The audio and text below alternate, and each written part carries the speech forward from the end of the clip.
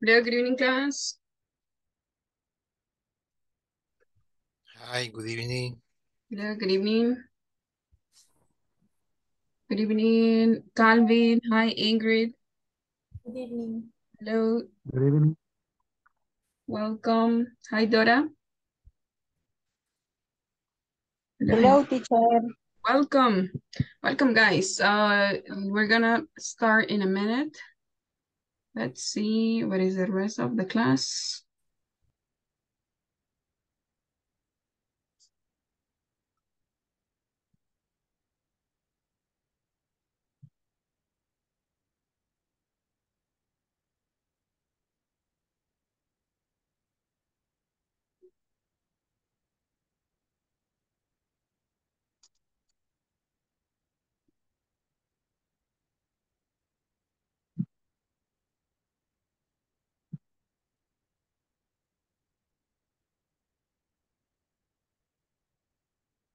Okay, just give me a couple of seconds and I'm gonna share.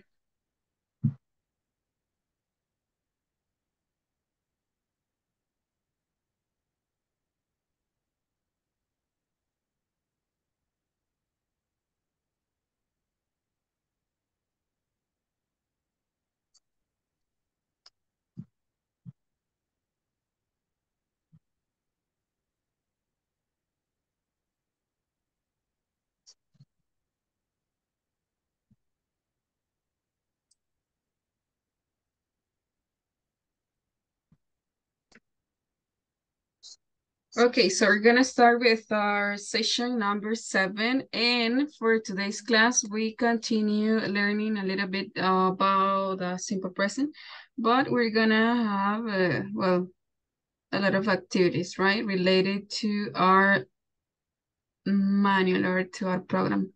Look at these are requirements, so please write your full names, and if you're going to be as a listener, please add the word oyente. And just keep your cameras on.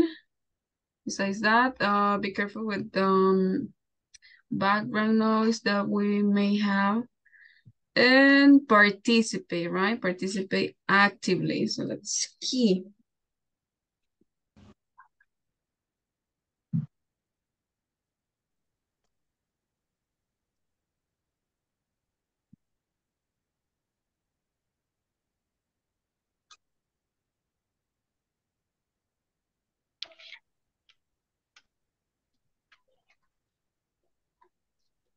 Okay, so look at this. We're gonna start, guys, analyzing how to use simple present with other verbs. But before doing that, we're gonna have a warming up activity. Okay, permítame un segundo mientras les comparto ahí la actividad que vamos a hacer ahorita.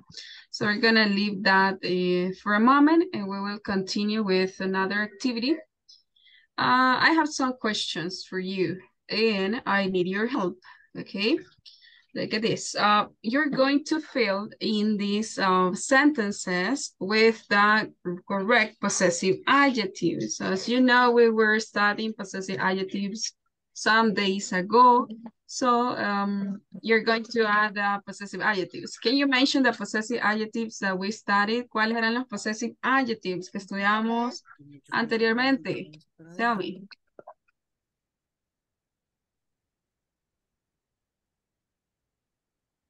Do you remember? It's one of them. My. Aha, okay. I, possessive adjective, my. You, possessive adjective, Your. your, perfect. We, possessive adjective, We, our. okay, perfect. How about they? Do you remember? Their. Hey. Here, perfect. How about he? His. His, okay. How about a third person, she? Her. Her. Her and it. It. Perfect. Okay, so now let's see. We're gonna spin the wheel in okay, Francisco. Okay, Francisco. Thank you. Let's see, volunteers. So I'm gonna spin the wheel. Vamos a girar la ruedita por ahí y vamos a ver. Ahí voluntarios, voluntarios, vamos a ver. So tell me, which is the correct possessive adjective? They, read the sentence, le damos la oración y vamos incorporando ahí el possessive adjective. They are my grandparents. Okay. Their names are Julie and Tom. Perfect. Their names are Julie and Tom. Perfect. So let's continue with the second one. Vamos con la segunda.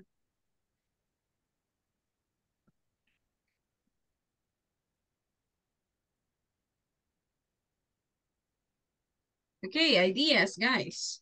Look at the sentence. This is my son.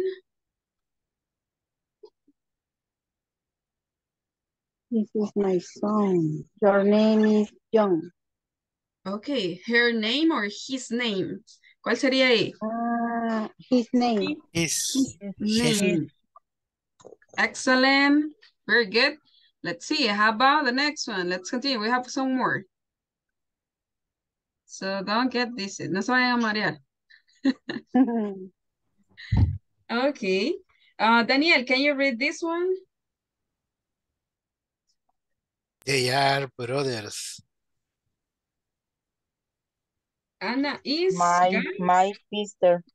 Anna is my sister. Anna is my sister. So what do you think? Anna is his sister. His sister? No, son tres, vea. Her. Anna is Dora? There. They are brothers. Anna is their sister. Okay. Their sister. Yeah, it was actually there. Look at this. Let's spin the wheel once more.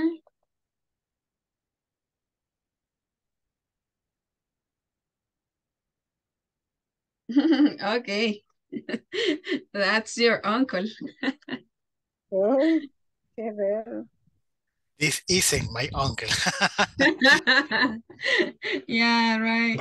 Well, he looks, I don't know. This is my uncle. His name is Lucas. His name is Lucas. His name is Lucas. Perfect. I didn't know that you have an uncle named Lucas. Okay, yo no sabía que tenía un tío que se llamaba Lucas. Okay. What do you think about this one? Look at this. This is a fox. Its tail is long. Okay, its tail is long. Perfect. This is a frog, its tail is long. Next.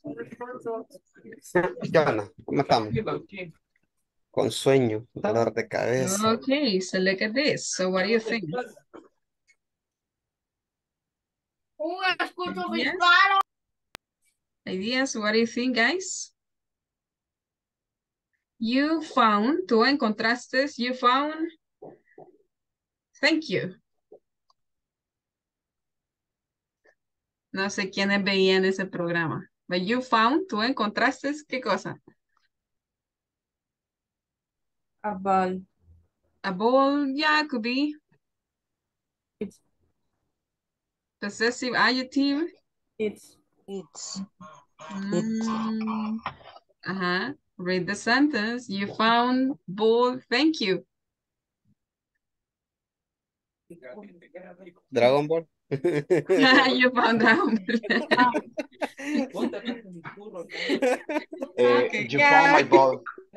You found my ball, my Dragon Ball. Thank you. Yeah. Yeah, the 4-star Dragon Ball. Okay.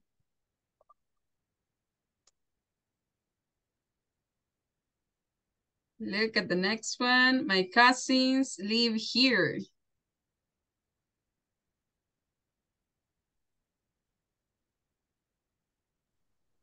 Your. Okay, my cousin live here. Your house is beautiful. My cousins live here. Your house is beautiful. You sure? It, Yeah. Uh-huh. Her house. Mhm. It. Let's see. Any other idea? Read the full sentence. Leemos ahí la oración. My cousins, mis primos, viven aquí. House is beautiful. Ajá. Evelyn, Ingrid, activate your cameras. Let's see. What is the rest? Ingrid, Jonathan, I cannot see you. A ver, chicos, no los veo. Ok, ahora sí ya lo estoy viendo. Fátima. Ah, Fátima ya me escribió. His house is beautiful. Ah, no, Fátima todavía no. Ajá. My cousins live here. Repeat it, please. His Hello, house is teacher, me beautiful. acabo de conectar. Ok, Fátima. Así estamos Ya, aquí. sí, es que iba manejando, pero ya voy llegando a mi casa. Ok, no hay problema, Fátima. La esperamos. De acuerdo. Okay, let's see. Dora, Calvin, what do you think? My cousins live here. Our house is beautiful. What do you think? ¿Qué opinan? Repeat your answer. Carmen. What is Carmen? Let's see. ¿Dónde está Yeah, Carmen? no sería it. Why?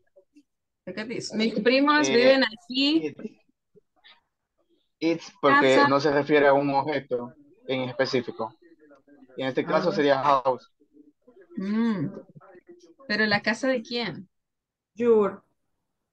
Their. De ellos. Okay. My cousins live here. Their. Their house is Their beautiful. house. Ajá, la casa de mis primos. Ok. Nice. Si perteneciera a it, por ejemplo, algún animal, podría ser. Le podemos poner el its. Okay, let's continue. So we have a few more. This is Lisa. Is. Her dog is small and cute. Ah, okay, this is Lisa. Her dog is small and cute. Ok, acá lo que nos hizo falta en esta sería el apóstrofe y la S para indicar la posición. Whose dog is this? This is Lisa's. This is Lisa's. Tenemos que agregar ahí el apóstrofe y la S. Her dog is small and cute. Cute. Okay, so we have a few more. Let's see. So I'm checking how much do you remember. This is my mother. Easy. Her. This is my mother. Her name is Mary. Her name is Mary. Okay, her name. Okay, and we have like 6. Let's see.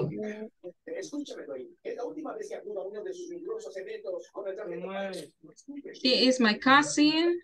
He is my cousin. Pretty easy.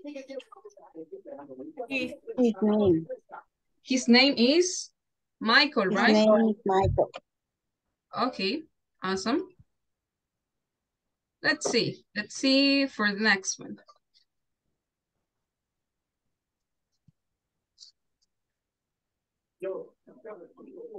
Look at that one. This is my dog.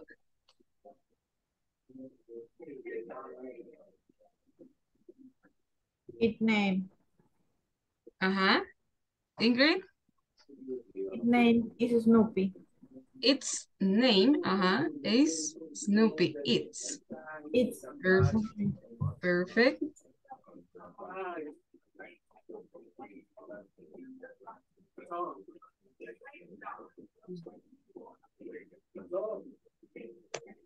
Okay, Calvin, what do you think? Mario, Dora. This is beautiful family.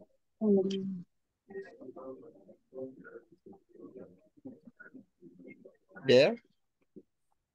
Its family is big. Its family, okay, this is a beautiful family. Its family is big. Yeah, right, because we're talking about the picture, not the people. Okay, and the next one. Let's see, we just have 3. We continue with one more and then we check the rest. Okay. I like. I like your green Your eyes. green Thank you. Okay. Okay, you just kidding. You can see like here, right? This is my father.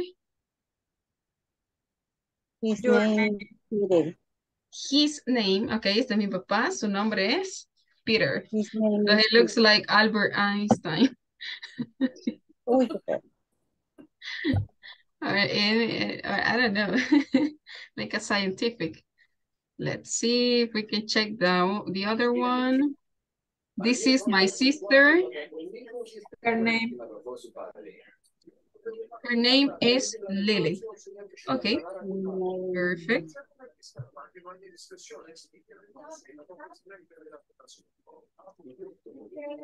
Okay, so and we finish in there. So we Her continue, name guys. era. Okay? Yeah, it was her name. Her name is Lily.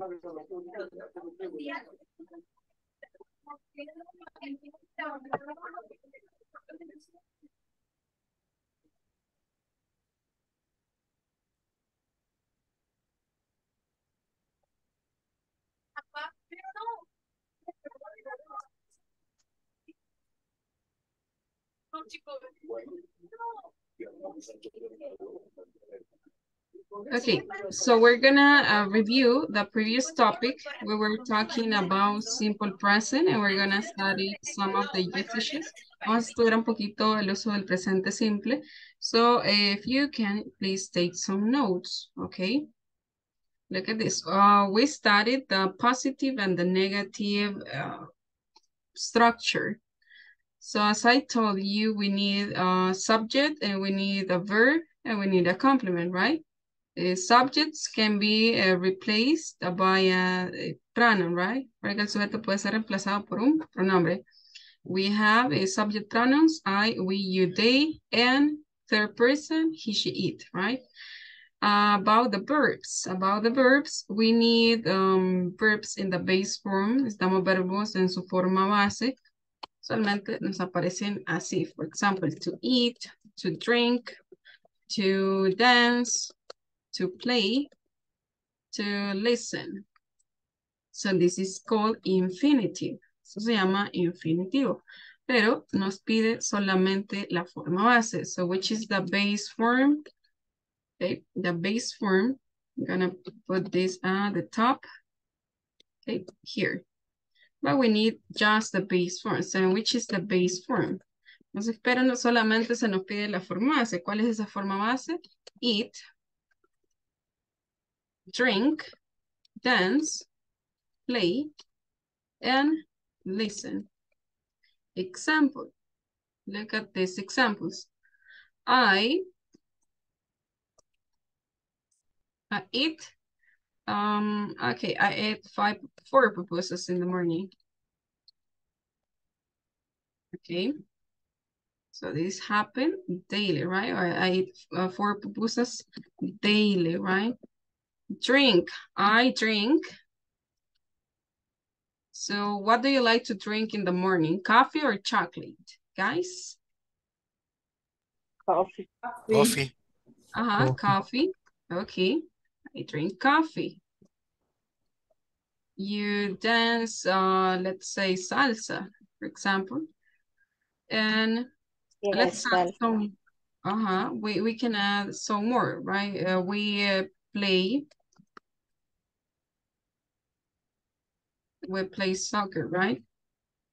We have the plural they listen. They listen to pop music. But besides that, we have something else that is called the third person. Pero aparte de eso, tenemos algo más.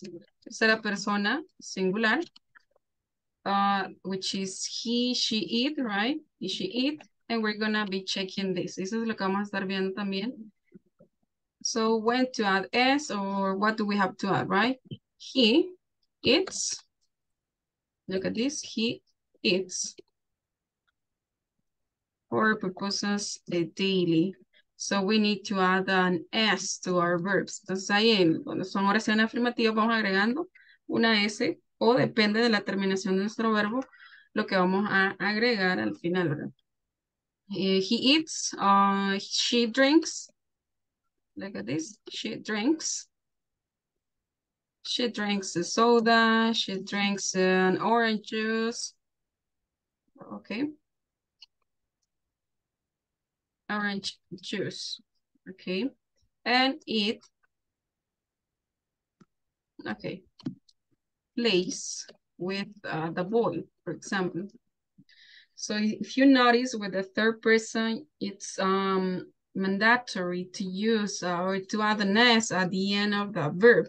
Entonces aquí es mandatorio agregar siempre que sea una oración afirmativa, agregar una S. Y vamos a estar viendo cuáles otras terminaciones, ¿verdad? Para hacer los cambios. Okay, so now let's continue. We have some examples over here. Look at this. Okay. Okay, I like cheese. We like cheese. You don't like cheese. And we mentioned something else about the auxiliaries. También mencionamos algo más de los auxiliares. So in order to make the negatives, para hacer las oraciones negativas, ¿qué es lo que hacíamos? ¿Alguien que me recuerde ahí?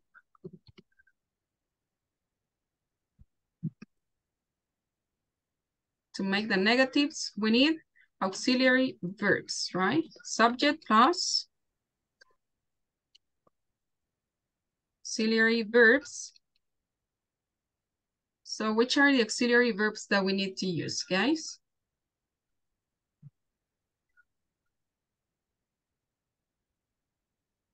Do you remember that? Subject, auxiliary verbs, plus complement.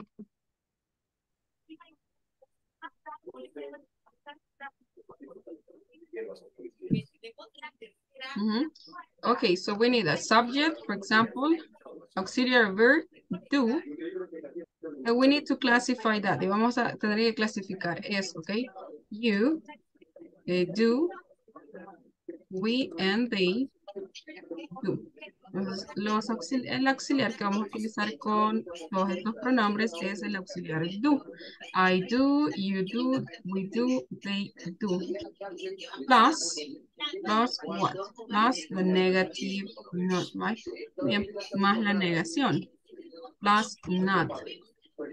So that is for the negative. Es para la forma negativa.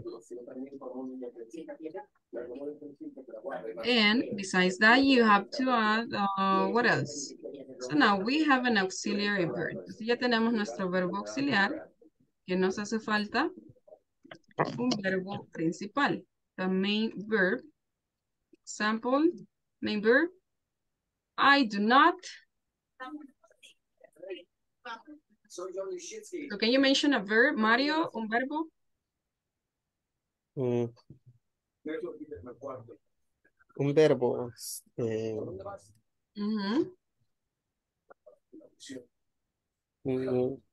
I do not play. Okay, I do not play. Play. Okay, excellent. Play soccer. Nice. Any other verb, Dora? You do not? I do not.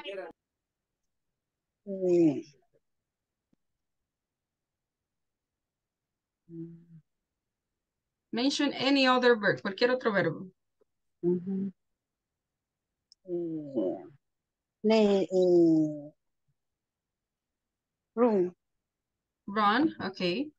Run. In the morning. Okay, nice. Any other verb, please, guys? Let's see. Okay, Oscar, mention any other verb. Sí. We do not. Sí. Think, okay. We do not think about it. Okay, no pensamos en ello. Okay, any other verb? They do not. Okay, so I'm gonna write this one. They do not write the essay, okay? So look at this, we follow a structure, subject, auxiliary, do, plus not, plus a verb. Entonces, notan, seguimos una estructura y también podemos hacer una contracción. ¿Cuál es esa contracción? Del do más el not, don't, okay? Example, I don't play soccer. You don't run in the morning. We don't think about it. They don't write the essay, right? Okay, so now what happened with the third person? Okay, he, she, and it. So you need to remember that with this, you have to add a different auxiliary verb. Entonces, ¿cuál es el auxiliar que utilizamos con estos pronombres, con tercera persona? That's not. Does. Okay, perfect. Does plus not plus main verb. And then you add the complement. Examples. He does not. He does not. Can you give me a verb? He does not.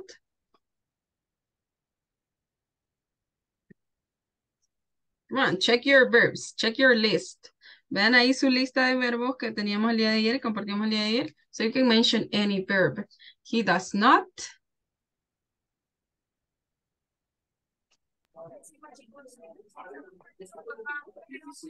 Mario, any other verb? Vamos a ver otro verbo, chicos. He does Read. not. Read. Okay, read. Read. Okay, he does not read a book. Perfect.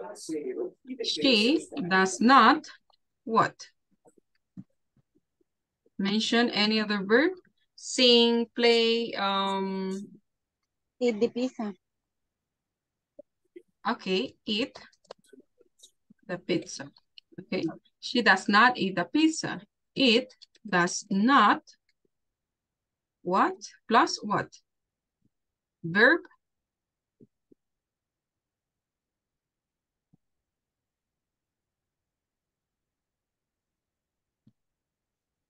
Okay.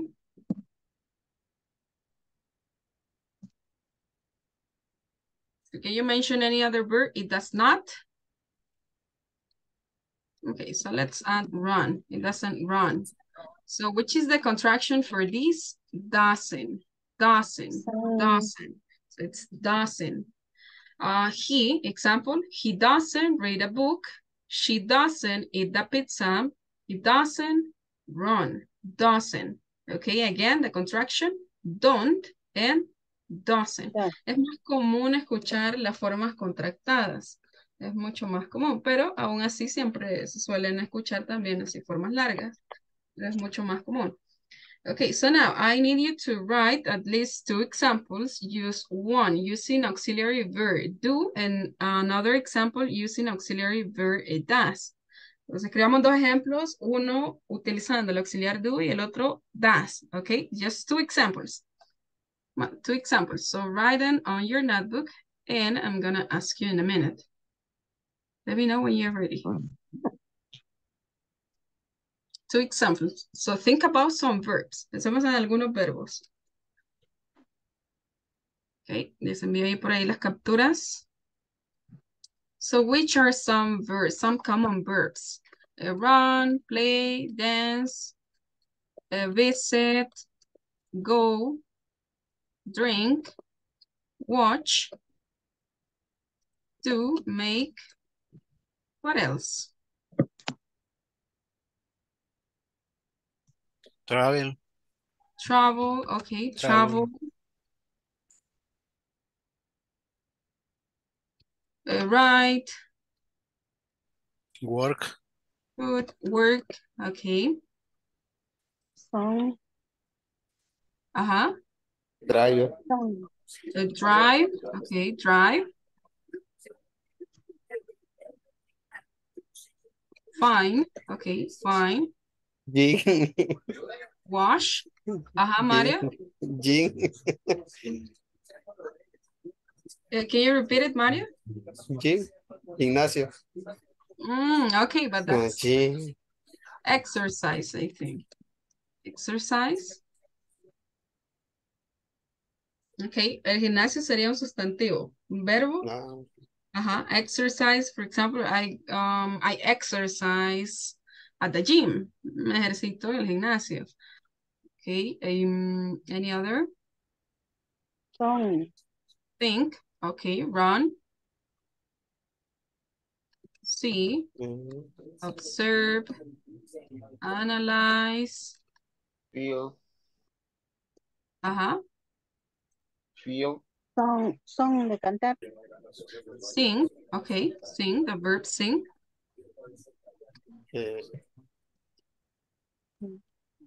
Okay, desaparece ahí, presente.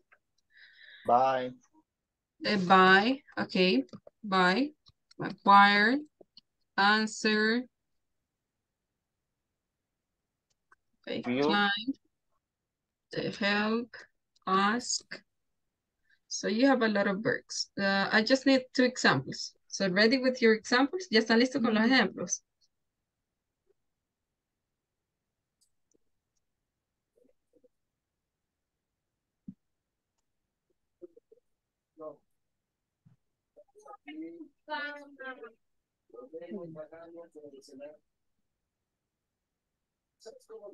So we need more.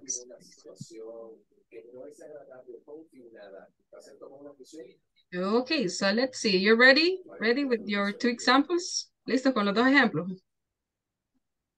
Okay. Okay, so let's see one by one. Dora, can you read your 2 examples, Dora?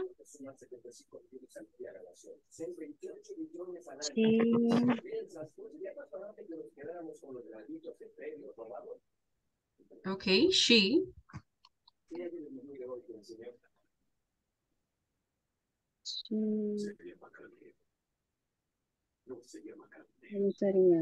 She's from the boulevard. Okay, negative. She runs. Okay, she runs. How about the negative? Doesn't. She doesn't run. Okay, interesting. She runs, she doesn't run. Okay, thank you. Mario, give me your 2 examples. Mario, 2 examples. Okay.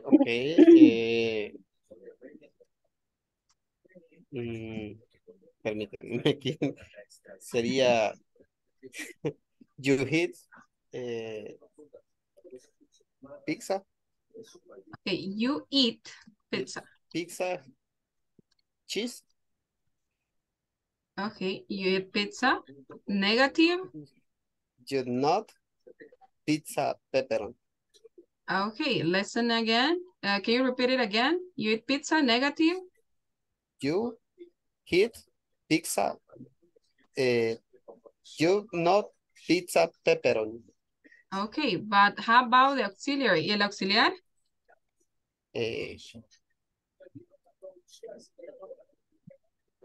Don't. You. Okay. You do not or you don't. Okay. Tiene que ir el auxiliar en la forma negativa. You do not or you don't. You don't eat pizza. Okay. Pizza with pepperoni. Let's see. The next one. Thank you, Mario. How about Calvin? Give us your examples, Calvin.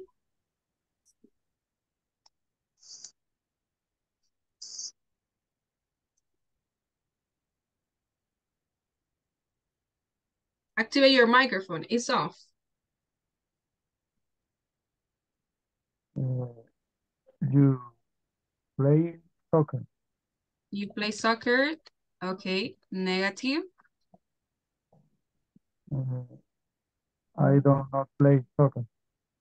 Okay. I don't play soccer. I don't play soccer. Okay. Thank you so much, Calvin. Let's see. We continue with the. Who's next? Gloria. Gloria, help us. Give us your example. Ya anda. Gloria. Ujú. Bueno, lo que yo más o menos entendí es que una negativa y una positiva, ¿verdad? Ajá, sí. Yo tengo una positiva. She drink juice. Okay, she drinks juice. Sí. Negative. She does not drink juice. Okay, perfect. So you can say she doesn't. Okay, es más común. Yo les recomendaría que empezáramos a practicar con las contracciones. Acá yo se los pongo por cuestión de estructura para que ustedes lo vayan viendo, pero pueden utilizar eso, ¿verdad? Solo que cuando es lenguaje formal, académico, sí, o que van a enviar algún documento o redactar algún documento formal, no es recomendable utilizar contracciones, pero el lenguaje hablado sí. She doesn't, she does not. She does not drink juice. Esa es la primera forma larga y la forma contractada. She doesn't drink juice.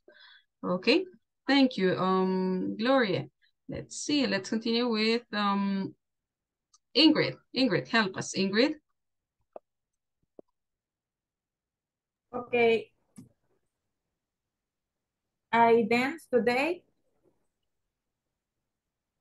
Okay, I dance.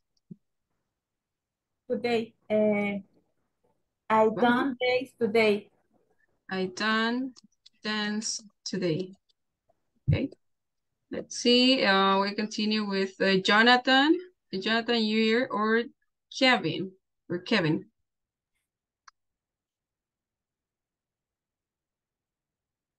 Activate your microphone.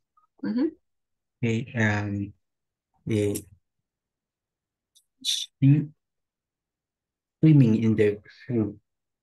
She swim in the pool. Okay. La negativa sería she doesn't swimming in the pool. She doesn't swim in the pool. Okay, perfect. She swims. Okay, thank you. Okay, let's see next. Oscar. I think it's Oscar's turn. Oscar? You watch action movie. You watch an action movie. Negative. Negative. You don't watch an action movie. Okay, you don't watch an action movie. Perfect. Okay, so that's okay. So I'm gonna send you the pictures so you have them examples. So now let's see, let's continue. And we're gonna be checking the following. Look at this. We have questions and short answers. How to make these questions. But, okay. In the previous class, we just checked some examples. Vimos algunos ejemplos, pero ahora vamos a ver un poquito más detallado la estructura. ¿Cuál es la estructura para las preguntas y las respuestas? We're going to use the auxiliary verbs as in the negative forms. Vamos a utilizar los auxiliares siempre como en las oraciones negativas. ¿Cuáles son esos dos auxiliares? Do y does. Recuerden siempre que do lo utilizamos con primera persona, segunda, singular y plural, tú o ustedes. Primera persona, plural, we, nosotros. Y tercera persona, plural, they, ellos. En does con tercera persona del singular, he, she, it. Okay, so, con eso que manejen, se les va a hacer súper fácil identificar algunos ejercicios o algunas ecuaciones. Okay, so look at this. Do I like cheese? ¿Me gusta el queso?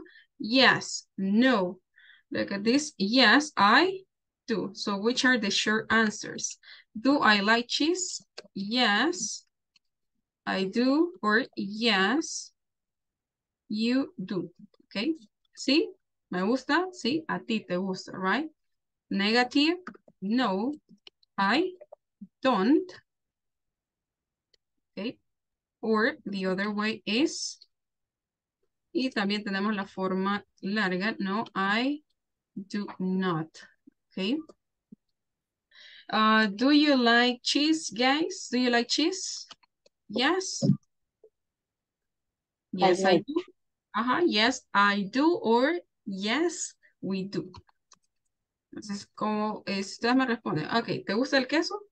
Do you like cheese? Yes, I do. Ok, or yes. Pero también podrían decir solamente el sí o el no. So that's easier. Yes, I do. No, I don't. Es bastante común. No, I do not. Or the contraction. No, I don't, right? Do we like cheese? Yes. Tenemos que ir utilizando el pronombre que hemos utilizado en la pregunta. Excepto la primera, ¿verdad? En la primera podría ser, ok, me gusta el queso, me gusta este trabajo, ok, si se nota que te gusta. Yes, you do. Entonces, si te gusta. Yes, okay, look, let's continue with we. Do we like cheese? Yes, we do. No, so which is the pronoun? No, we do not. Contraction? No, we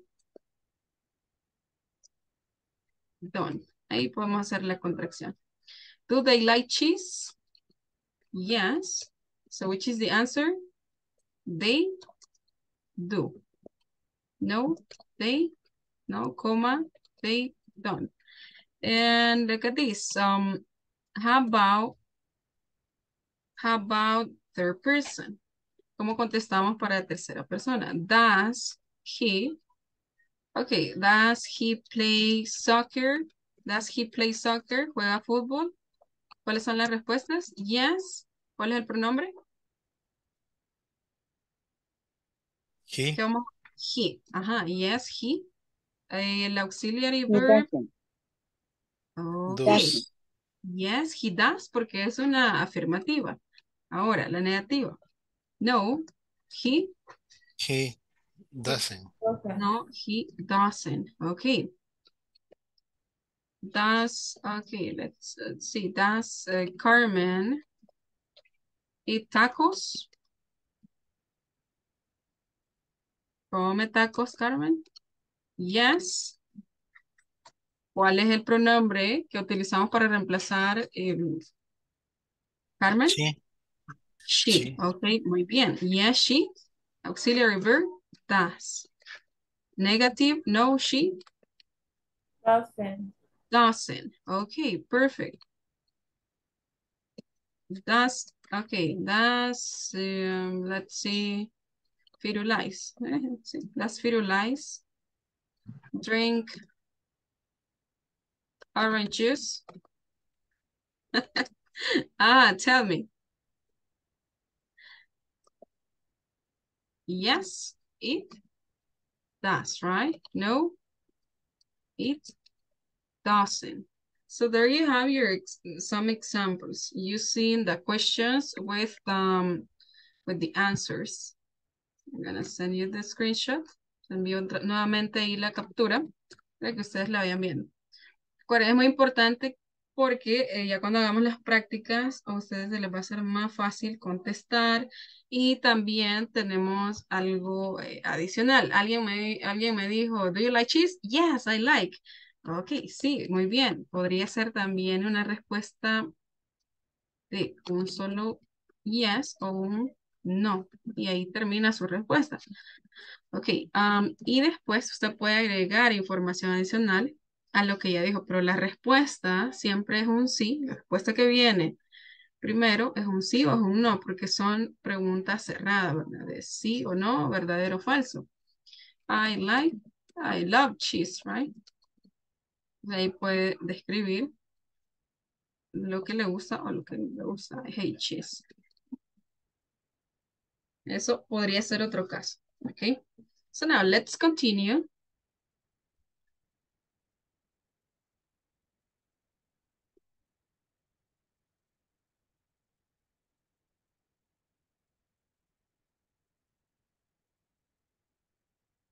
So let's look at the usages. Veamos ahí los usos, un poquito de los usos. Let's see, Carmen. Bueno, no sé si Carmen está por acá. ¿Carmen? ¿Está por acá? Me parece que tenía problemas ahí. No lo logro ubicar. Dora, please help us. Habits. Ok, veamos ahí el primer uso. Me he ido ahí con los ejemplos. We use the present simple to talk about things we do all the time. Habits and routines. Entonces lo utilizamos para hablar de hábitos, rutinas, examples. I get the service bus at 7 every morning. Ali Ali brushes his teeth before he goes to bed. Okay, he goes to bed. I play football at break time. My sister goes sailing at the weekend. Okay, at the weekend. Ajá, lo que pasa es que cuando va acompañado de esta preposición at, se pronuncia at weekend. Cuando va acompañado de on weekend. On weekend, at the weekend. Es un poquito diferente ahí, pero es por el, depende ahí por la preposición que vaya. Don't worry, it's okay. Okay, so we have studied habits and things that are always true. Entonces, ese es el segundo. Things about that are always true, like scientific facts or general truths, como cosas verdaderas basadas en algún hecho científico, o generalizaciones. Example, the sky is blue, the earth goes around the sun. Daniel, continue. I am a student. Seoul is on the Asian side of Istanbul. Tigers are big cats. School start at 8:05 a.m. and finish at 3:30 p.m. 3 p.m. 3:30 p.m. 3:30 Okay, p.m. so the examples that we have in red are scientific, general truths, and the ones that we have in purple are scientific facts. Entonces, ustedes lo notan, ahí están divididos. Lo que están en rojo son como generalizaciones que hacemos como sociedad, podríamos decir, el cielo es azul o algo que es común, ¿verdad? Para todos. Es entendido que es de esa manera para todos. Soy estudiante, los tigers are big cats. Y vemos los otros ejemplos. The earth goes around the sun. Hay pruebas de eso. Steve is on the Asian side of Istanbul. Hay una evidencia de eso también. Bueno, esto podría agregarle como una generalización porque no todo, ¿verdad? Pero podría ser un horario establecido, predefinido, podríamos decir. Okay, let's see. We have, okay, and now we're gonna check. Y ahora vemos las reglas de los final endings, las terminaciones para los verbos cuando nosotros hablamos en tercera persona. He, she, it. Ok. Y son las reglas gramaticales que debemos de seguir para utilizar los verbos apropiadamente con tercera persona. Vamos a ver. He. Verbs ending in CH, S, SH, O, X, we add ES. Entonces, los verbos que terminen en CH, doble S, SH y en vocal, bueno, en este caso, go, en este caso le vamos a agregar ES o X, que es lo que hacemos, le agregamos ES. Aquí tenemos los final endings. Watch, watches. Guess, guesses. Mirar, adivinar, terminar y el significado es el mismo. Go, goes, fix, fixes. Vamos a ver. Y ahora tenemos, por otra parte, tenemos los verbs ending in a consonant, los verbos que terminan en consonante. Cambiamos la Y por IES. Study, studies. Y quiere decir que esta I que tenemos acá, esta I latina, reemplaza esta Y. Study, studies. Carry, carries. Fly, flies. Let's write some examples with the verbs that we have there. Example, he watches TV. She guesses the answer. Okay, adivinó la respuesta. Adivina, right? Simple present.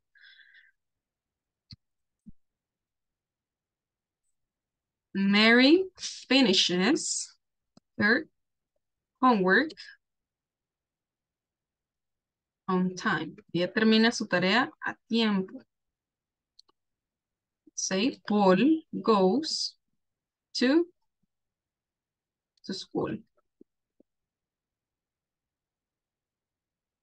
Okay, Jonathan fixes his car. Okay, so there we have, and the meaning is the same, el significado es el mismo, pero debemos cumplir con esta regla cuando son positive statements. Okay, enunciados positivos, oraciones afirmativas. So I'm gonna give you an exercise so you can work on that. And now look at this. Verbs ending in a consonant. Verbos que terminan en consonante más Y.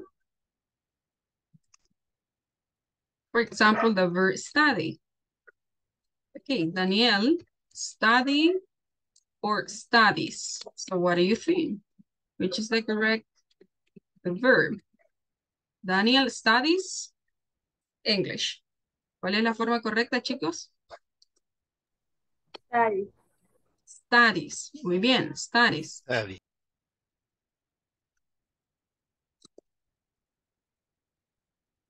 Rosa, let's see. Rosa, what happened with Rosa? Carry or carries. Lleva. So she carries some boxes. Which is the correct form? ¿Cuál es la forma correcta? Carry or carries? Carries. She fly or flies? Flies. Flies. She flies to Miami. Okay, so that's the correct form. So we need to keep in mind that ideas in order to use in a proper way these affirmative statements using third person. Entonces tenemos que aprender esas reglas para utilizar apropiadamente el lenguaje con las oraciones afirmativas utilizando tercera persona. Okay, so if you have questions, let me know. Ahí si tienen preguntas. So now, let me see, find the mistakes. So we have an exercise, find a mistake. So I'm gonna give you some time so you can work on this. Les voy a dar unos minutitos. Vamos a crear unas salas para que ustedes encuentren los errores que hay en esas oraciones. Si no hay errores, lo dejan tal cual, ¿ok? So you do this on your notebooks, ¿ok? So take a screenshot. Yo les mando una captura aquí through the meeting chat.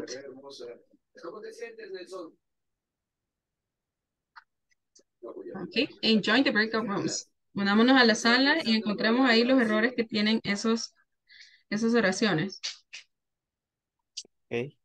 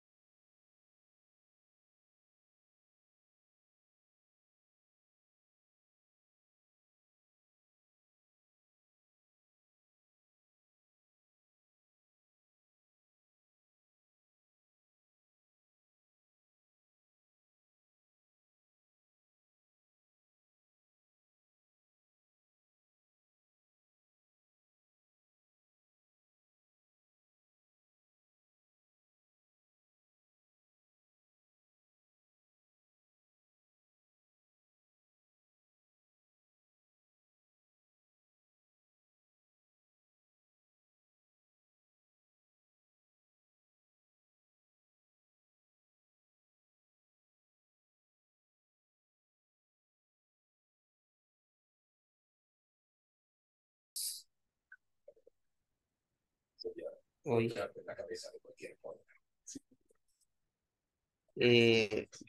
La tiene ahí, que ahí dice, Sí, aquí la estoy viendo. do he like basketball?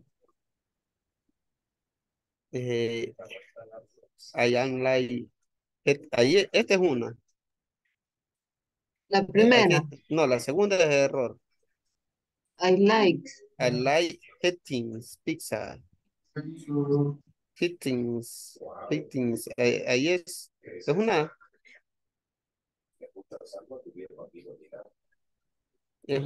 la otra, Ajá, en donde dice like. no, en hittings,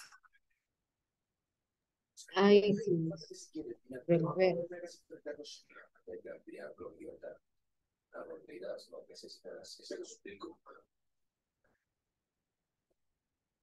y tú here's homework on the service bus, quiero ver, Hola chicos, ¿cómo van? Díganme. aquí Aquí algo, intentando. algo complicated. Díganme para ayudarles. Ok, en la segunda, teacher, please. Ajá, la segunda, vamos a ver, lo voy a compartir para verlo bien. Dice, I like eating pizza, dice. Ah, ok, veamos. Vean ahí el pronombre, que es Ujú, de primera persona. Ay, y recuerden que ujú, ahí tiene, vean el verbo, si está en forma base y si se necesita modificar. Necesitamos modificar ese verbo con ese pronombre. ujú. Creo que sí. Ah, ok. Entonces, vemos aquí nuevamente, veamos. ¿Qué les pongo acá? Recuerden que con he, she, it es oraciones afirmativas. Modificamos los verbos. He drinks. She watches.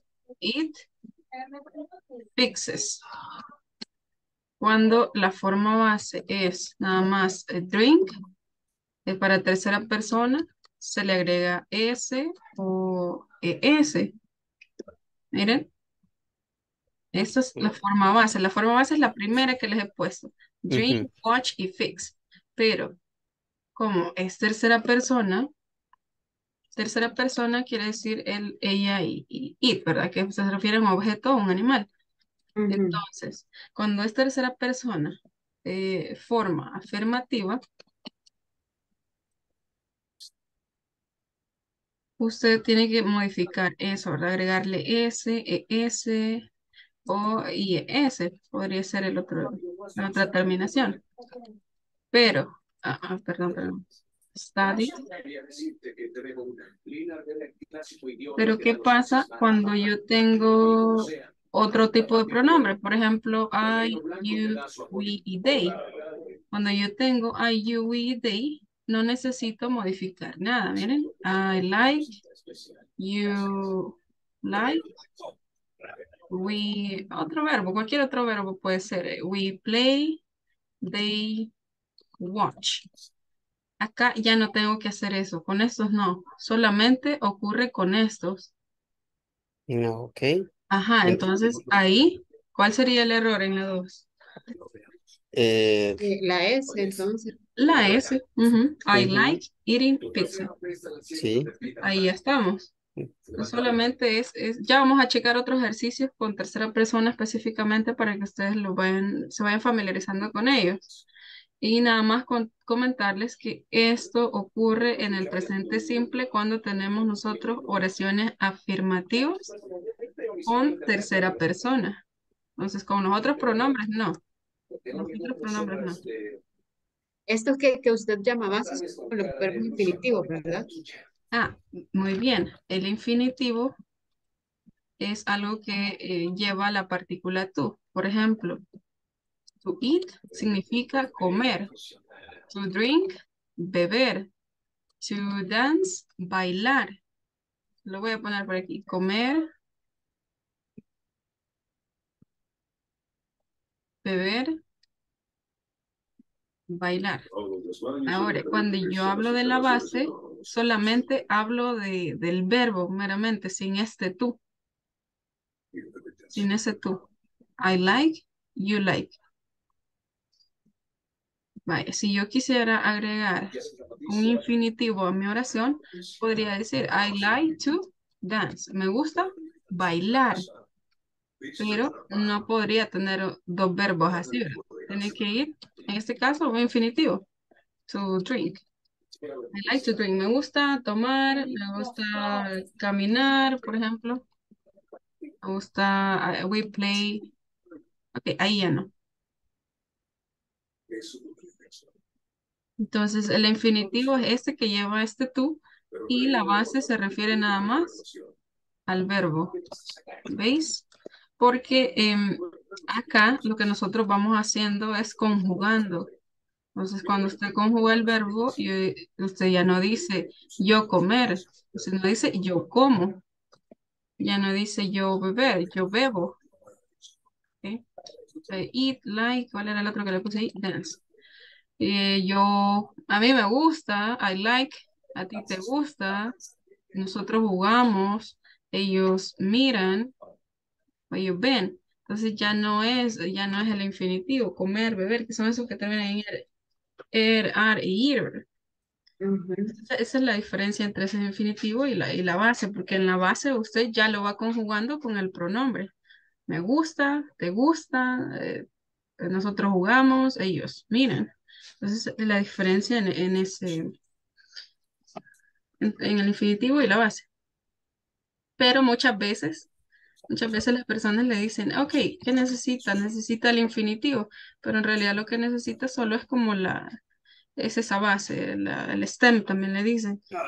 Solo es meramente el verbo, porque sí. Entonces, al agregarle la S y ponerle el pronombre, ya prácticamente lo estoy No, no conjugando. está, pero ahí están los dos.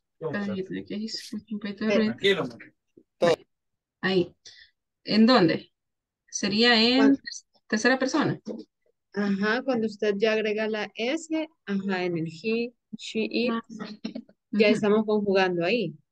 Sí, vaya.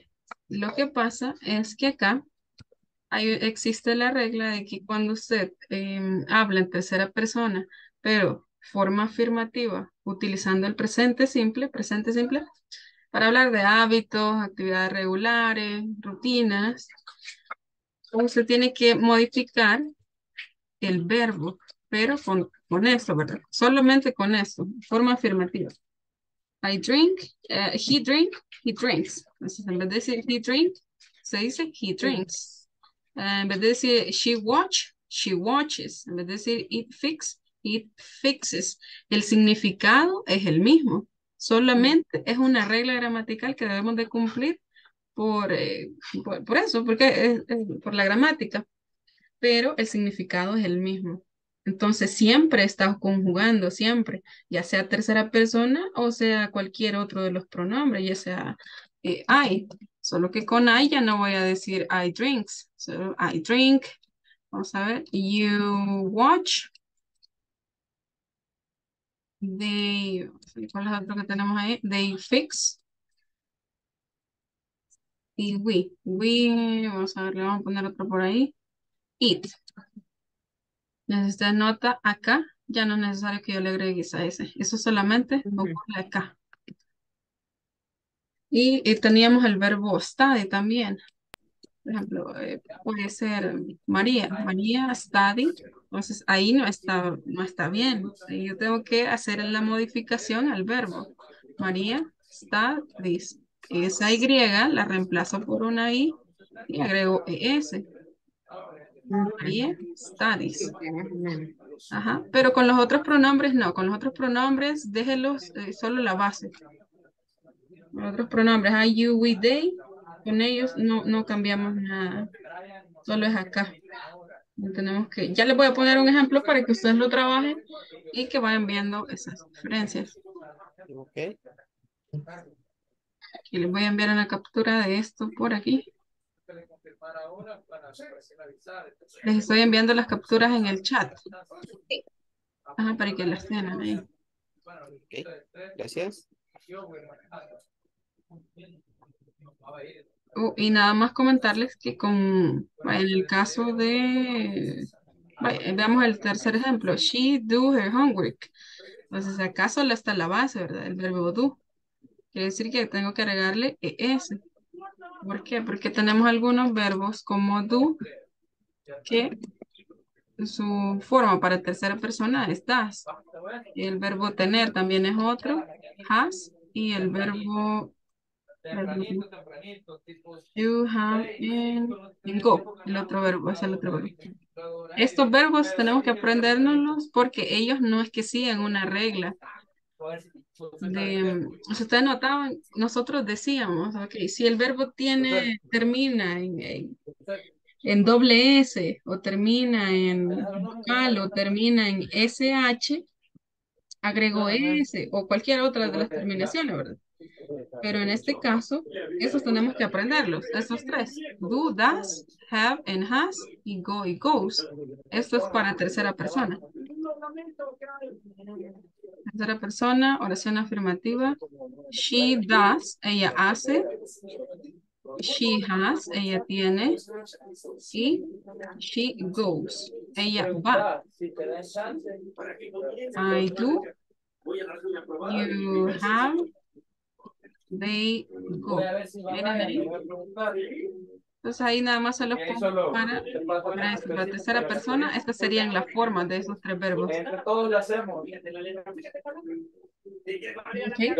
No sé si tienen preguntas, chicos. No, creo que ya hemos Ok. Ya más o menos, no, ya entendimos. Ok, perfecto. Voy a checar otro grupo. Gracias. Gracias. Thank you. Regresamos. Tratemos de revisar. Yo lo tengo aquí.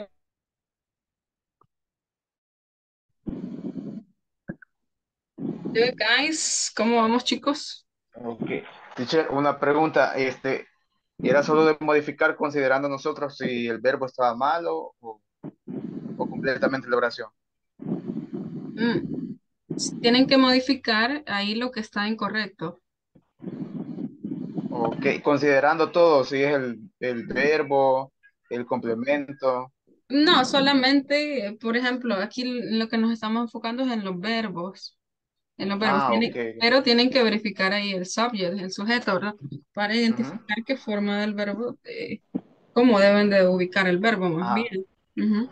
sí, Si es de la co- agregar el IS. Ah, ok. Ajá, sí, exacto. Si lleva alguna de las terminaciones para tercera persona o no. Si es Ok. cualquier otro subject pronoun como I, you, we, they, solamente dejamos la base. Si está con otro, si está como forma para tercera persona, hay que quitarlo. Hay que dejar Ok. nomás la forma correcta. Ujú. No sé si hasta el momento Ok. les ha dado problema alguna. Ahorita estamos en no, en Nicole estamos, Nicole Kidman. Nicole Kidman. Allí Ok. consideramos si ajá, en app. Ok. Ah, ok. Ujú, sí, es el verbo. Tenemos que modificar algo. Entonces, la mayoría de los verbos solo se les agrega ese, si no siguen alguna regla del esquema visto. Solamente Igual agrega. Ajá. igual si consideramos que está bueno, así lo dejamos entonces. Si consideran que sí está bien, Ah, así déjelo. Pero no está bien. Ahí hay que agregarle una S. ok. Porque están hablando de ella, Nicole Kidman. She. She Sería en acts. primera persona. Ajá. Tercera persona, Nicole Kidman. Tercera persona. Ella. Ajá. Ujú, ella. Sí, act. Ajá, Act. y entonces la mayoría de los verbos le agregan ese si no sigue alguna de las reglas estudiadas. Y también, vamos a ver, quizás nada más el recordatorio ahí permítame, vamos a ver dónde está este. Me he perdido. Bueno, en el chat se los voy a poner. Ok. El verbo have nada más, el verbo do, y tienen sus propias formas para tercera persona y el verbo go. Esos serían los únicos tres que con tercera persona no siguen ninguna de las reglas que tenemos, ni se les agrega ese solamente, sino que tienen esa forma que les acabo de compartir. Ahí está. Have, has, do, does y go, goes. Ok, los dejo entonces para que sigan divirtiéndose. Sí, sí, muy amable. Ya saben. Fernando, Hola chicos, how you doing? ¿Cómo hola, van? hello. Hello, hello. Casi todas hemos, bueno, pensamos que sí le hemos hallado errores a casi a la mayoría. Ujú. A la Por mayoría. ejemplo, do he like basketball? Como estamos hablando de he de tercera persona, tendría que ser dos. Ujú. Does, Does he like basketball? basketball. Basketball. Ujú. En la segunda fila, segunda oración, I like eating pizza. Ahí Ok, sí tenía, no sé si eating tendría que ser solo eat, ok. ¿Y el verbo like? ¿Qué lo van a hacer? Le vamos a quitar la S. Ok, la bien, S quitamos la S. y le podríamos poner I like to eating Ah, o I like ok, eating. interesante. Bien, vamos a ver. Déjenme compartir por acá. Vamos a ver si podemos compartir aquí la pantalla. No, va a tardar mucho. Voy a compartir aquí para mostrarles ahí algo. Solo que no encuentro el espacio. Creo que tiene que dejar de Tengo que compartir, dejar yo de, ajá, correcto. Yo creo que ya estuvo. ahorita sí ya la puede, ajá. Ya está, ¿verdad? ¿Cómo es que decía la Eh, oración? I Ay, like I likes con eating S, pizza. Con S, ajá, eating. eating pizza, Esa. correcto. ok, muy bien. Entonces ahí tenemos de incorrecto bueno, tenemos de incorrecto el verbo, ¿verdad? I like eating, Correcto. eating pizza. Nos queda así. Ok. Sí. Así nos puede quedar. Entonces, I Es que like hay dos it, verbos que están unidos, entonces que tendría que están, llevar I like to eating pizza. Ok, muy bien. Eso es ¿O muy no? importante. Sí, sí, tiene razón. Esa es una de las razones, pero está correcta. Le explico por qué. Ahí tenemos el sujeto, después tenemos el Right. verbo y este ya no es un verbo, este es un gerundio. Un gerundio puede tomar la función de sustantivo o de objeto. ¿Qué es lo que me gusta? Comer pizza. Entonces, este gerundio tiene función de objeto. ¿Qué te gusta?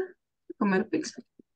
Entonces, acá en este caso eso se llama o participio, pero en este caso, después de ciertos verbos como like, como hate, usted puede utilizar ya sea un gerundio o puede utilizar un infinitivo. Entonces, cualquiera de estas dos formas estaría correcta. I like eating pizza o I like to eat pizza, porque el verbo me permite hacer eso. Entonces, ahí cualquiera de las dos podría quedar bien. Ahí queda a Pero- gusto, Vilma. ajá, pero no siempre, eso no siempre pasa, solo es después de ciertos verbos. Sí.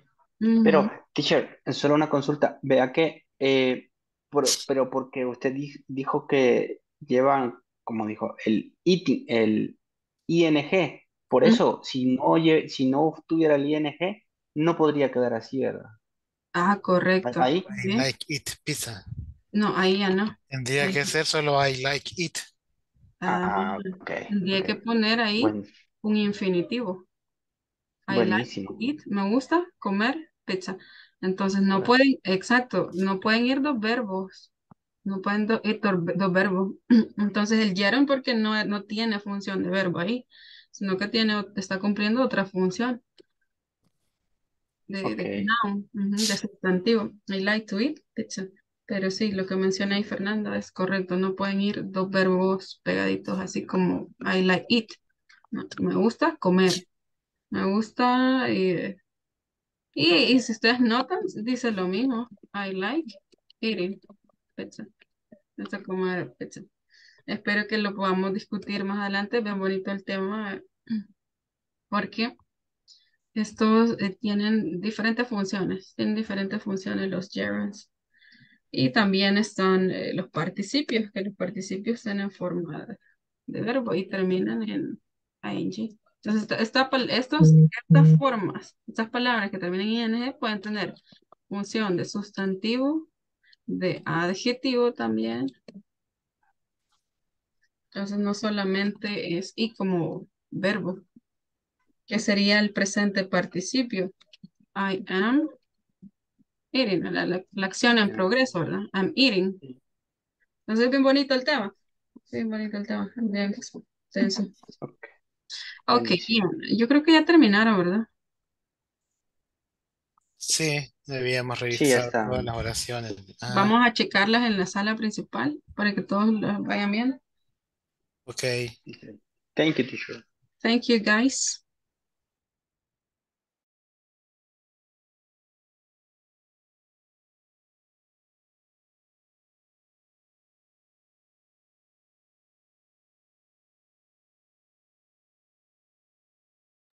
Okay, let's see. So what do you have for the first one? ¿Qué tienen para la primera? Vamos a ver, chicos. El verbo do tiene que ser doesn't. Does, okay. He, Perdón. He like Whoa, come on. basketball. Take basketball. this. So Yeah, it sounds turn like that a out. strong E. Okay, does he like basketball? Does he like, not basketball, basketball, Oh, basketball. one more. Okay. And how about the second one? ¿Qué tienen para la segunda? Vamos a ver, otro equipo. ¿Cómo nos quedaría esa? La número 2. I like I like eat pizza. I like eating pizza. eating. Pizza. Ok. O también I like to eat pizza. Pizza. Ok. ¿Podría dejar I like eat pizza?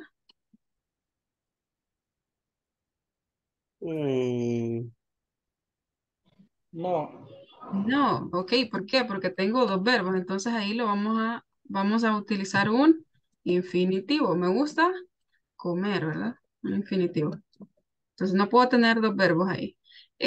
Lo que les comentaba es que tenía función de gerundio. Entonces, cuando tiene función de gerundio, ahí no necesito agregarle to, ¿verdad? I like eating o I like to eat. Entonces ahí depende, ¿verdad? Después de ciertos verbos les comentaba que puede ir un gerundio o puede ir un infinitivo. El like es uno de esos verbos que puede soportar, ¿verdad? Eso puede ir un gerundio o un infinitivo. Ok, bien, seguimos. Number 3, vamos a ver qué tienen para el número 3. Number 3.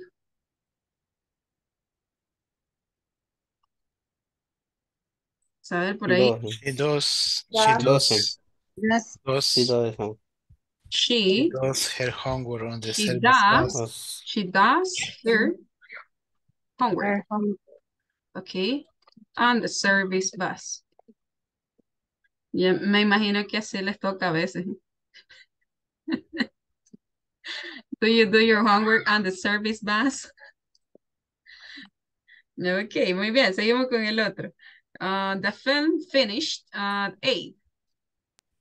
The film finishes Okay. The at film 8.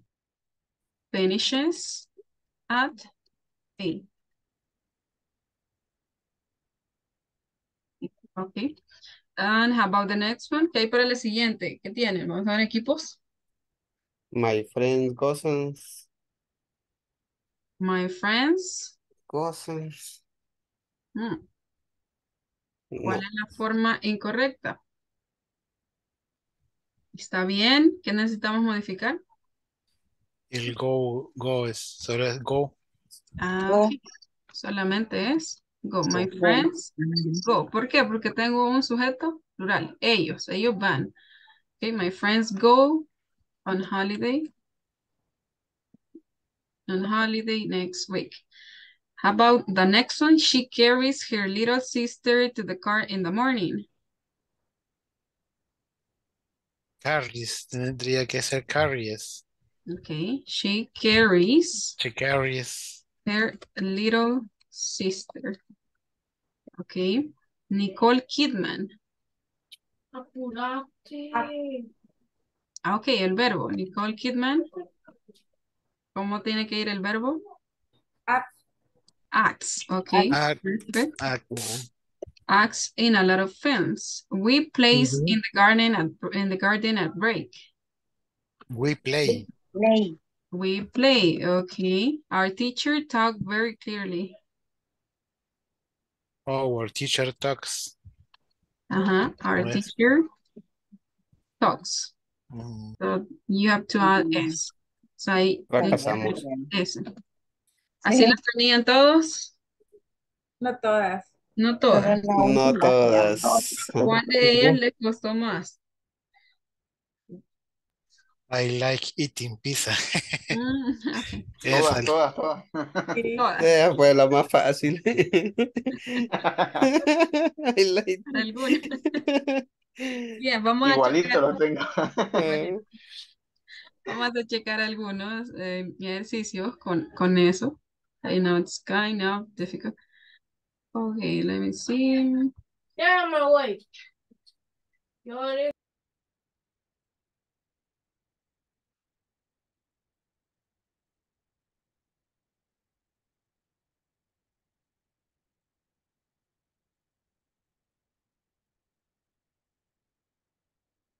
Okay, so look at this. So I have an exercise so you can check these.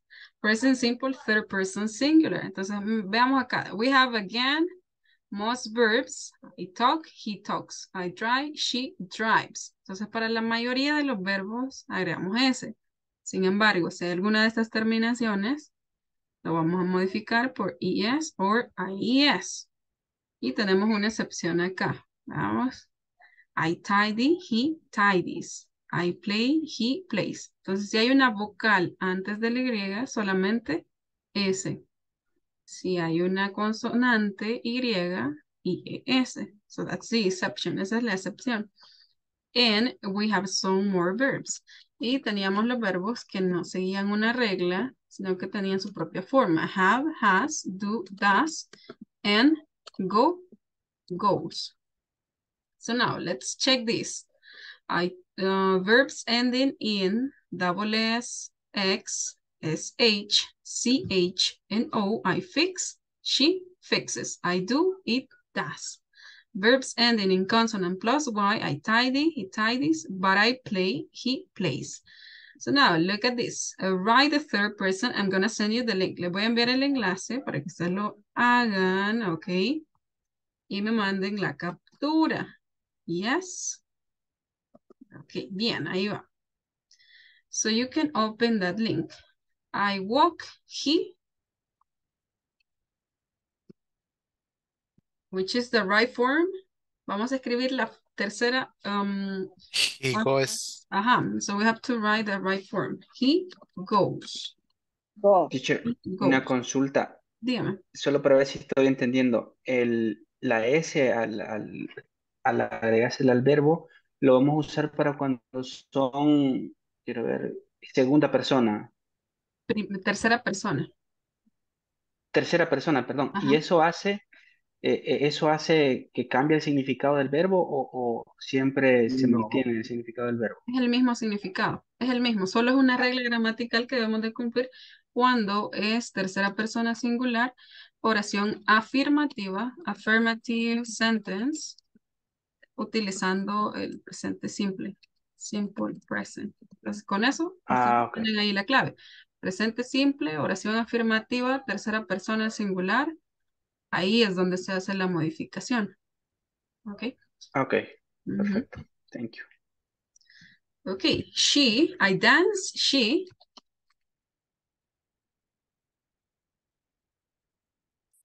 dances, I speak, he speaks, I study, she studies, she studies, I enjoy, he enjoys. Look at this, vowel Y, vocal Y, vowel Y, S.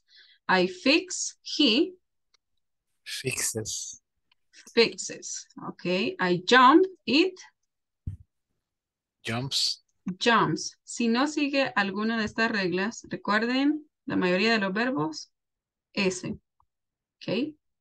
I jump, it jumps. I wash, He watches. he washes. Okay. I find, yo encuentro, el verbo encontrar, I find. She Finds.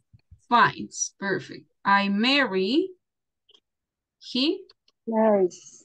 marries. This way? Yes, right? I keep, she Keeps. keeps. Okay. I love, Loves. loves. Okay. Loves. I bother. Molestar, el verbo molestar.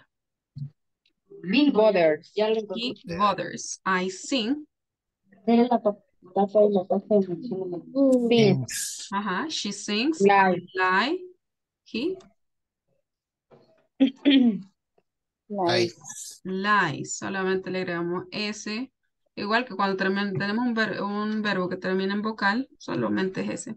Lie, lies. I catch. He. You atrapa. Catches. He catches. Catches. Okay. Catches. He catches. Catches. So let's repeat. Teacher, ¿puedes subirle un momento? Ujú. Arriba. Más arriba. Okay, Sí, hold on. quiero tomarle captura a lo de eso, cabal.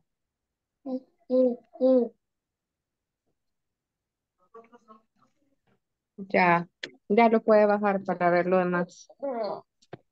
Okay.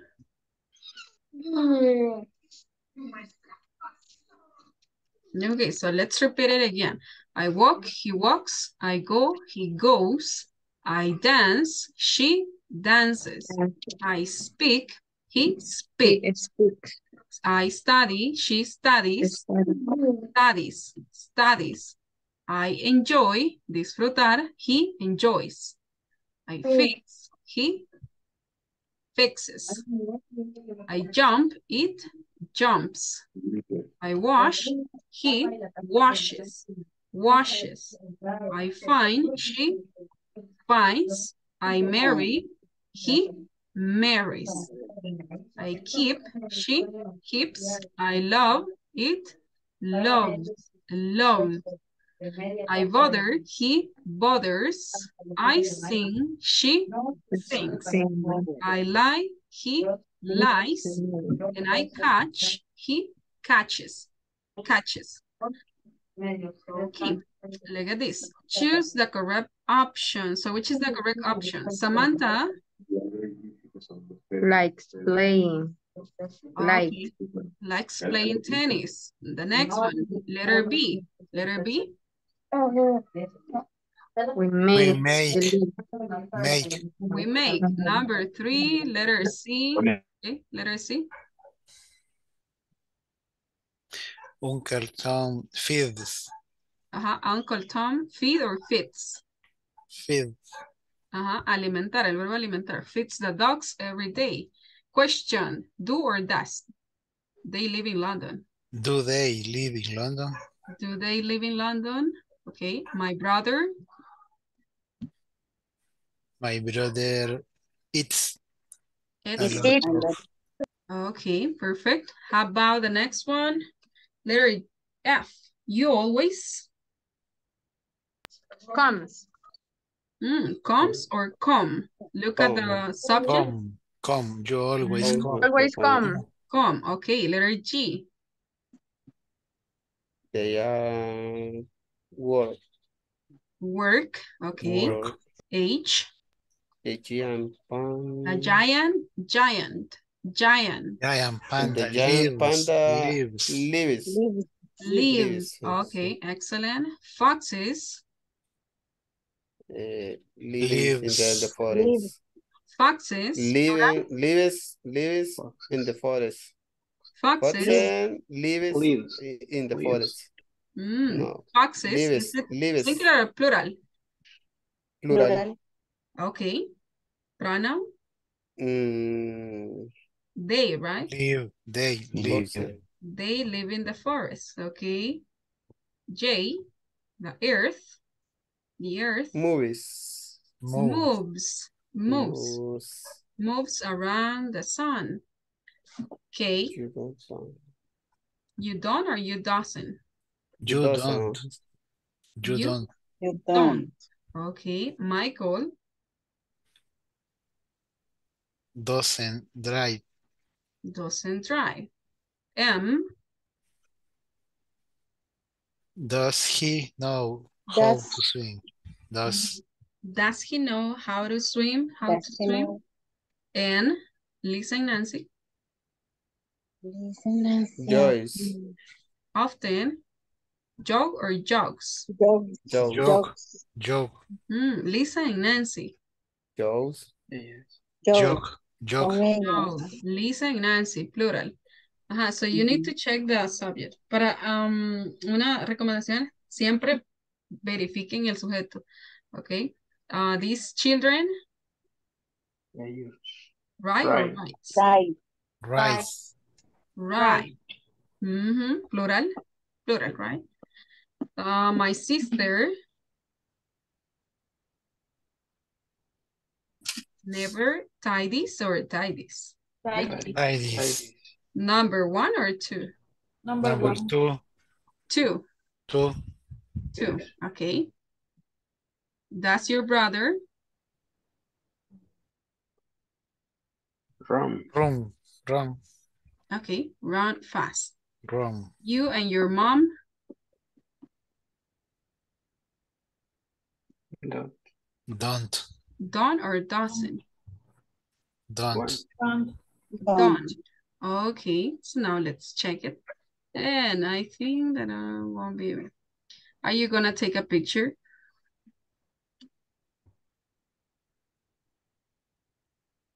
Okay, so let's see how well we did it. Okay, it was perfect. Okay, excellent. Let's continue. La foto. Okay, que salgamos ahí todos para que salgamos bien. Ok, ahí. Me avisa. Thank you, teacher. Ok, y aquí está el otro pedacito.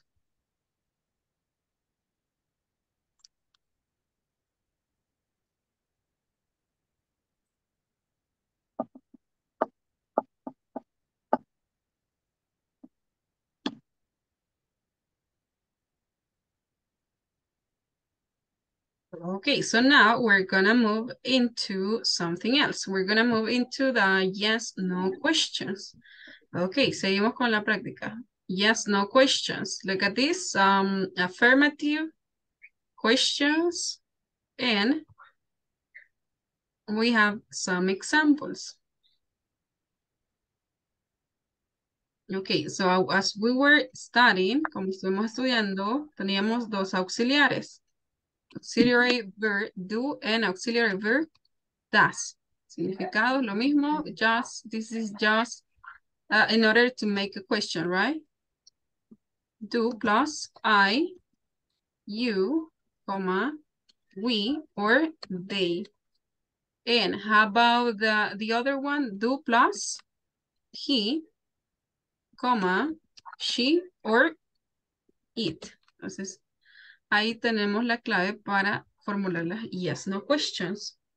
Auxiliary verb do, I, you, we, they. Auxiliary verb does, he, she, it.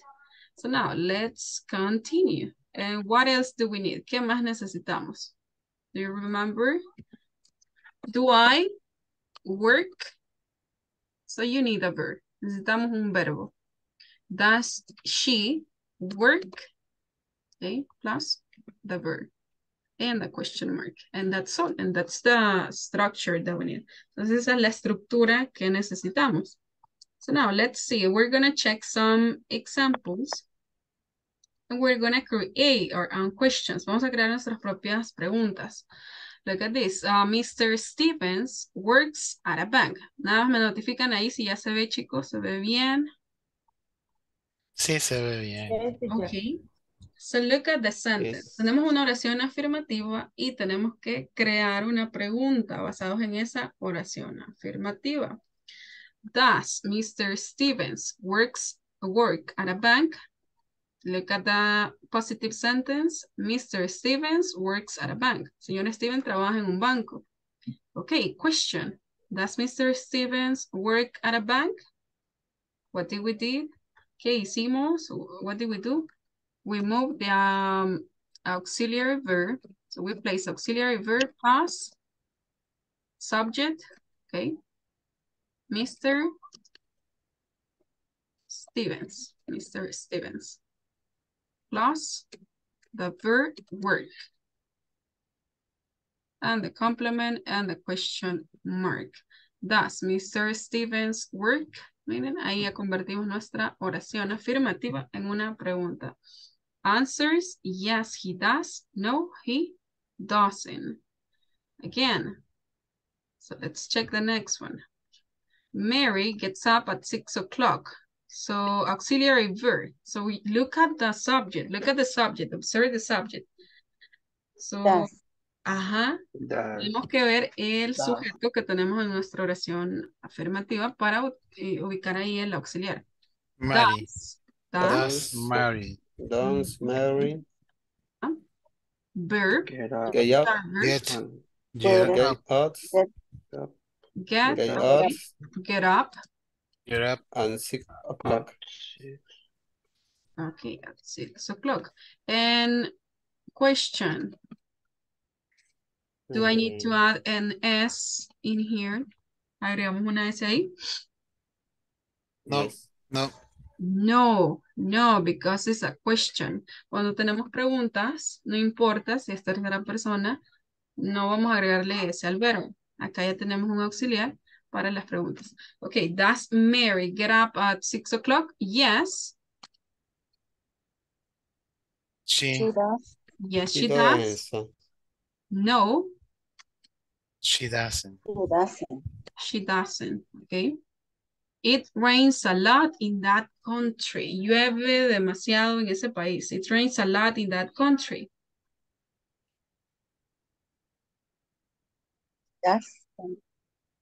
Does it rains? Rain. Auxiliary, does. It. Verb, ¿cuál es el verbo? It's rain, okay. Does it rain a lot in that country? The answer, which is the answer? Yes. Yes, it does. It does. It okay. does. No, it doesn't.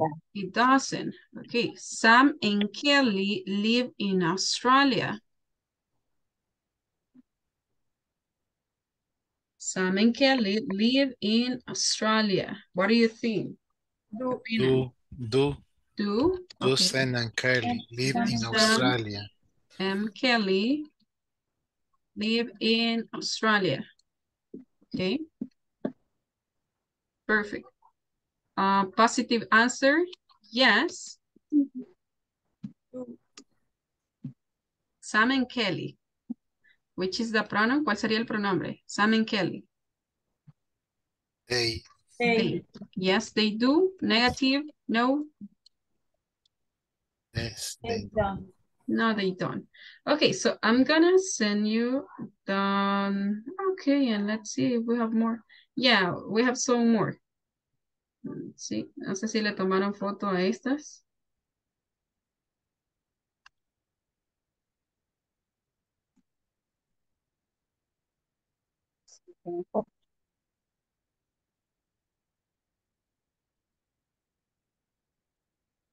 Okay, so now here you have your task. So you're gonna complete the rest, okay?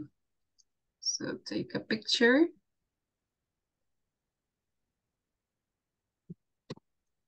Okay, ustedes van a completar el resto.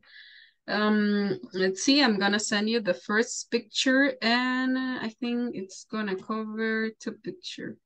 Yeah, I think it's gonna cover like 2. But let me see if I can do something better.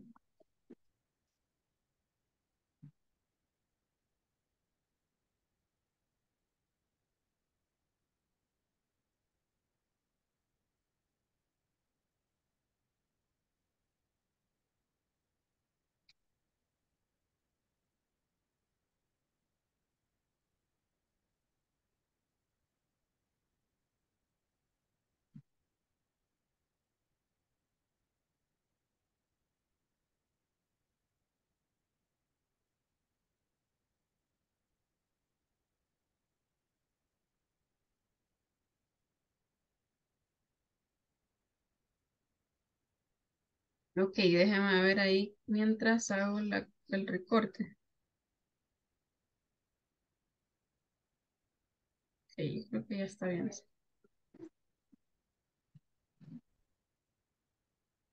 Les voy a enviar la captura acá en el meeting chat y ustedes la comparten ahí en el grupo de WhatsApp.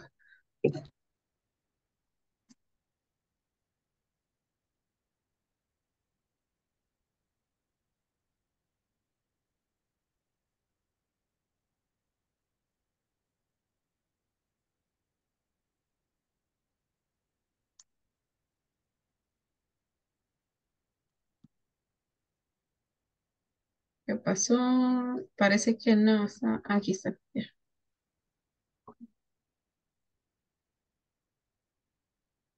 Bien, veamos. ¿Me confirman ahí si les aparece, chicos? Yo creo que sí.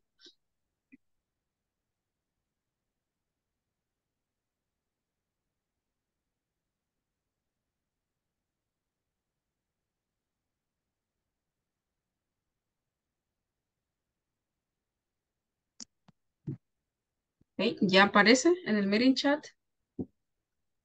Yes.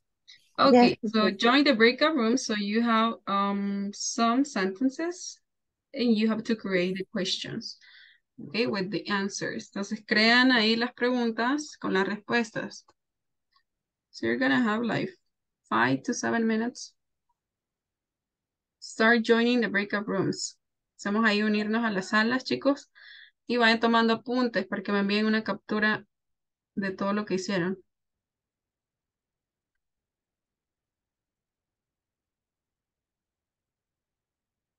Avisan ahí si hay alguien que no recibió invitación. Marlene, Gloria, Francisco,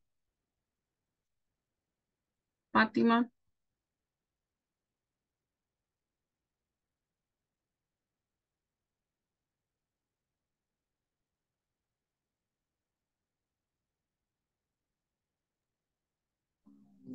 No, teacher, no tengo invitación.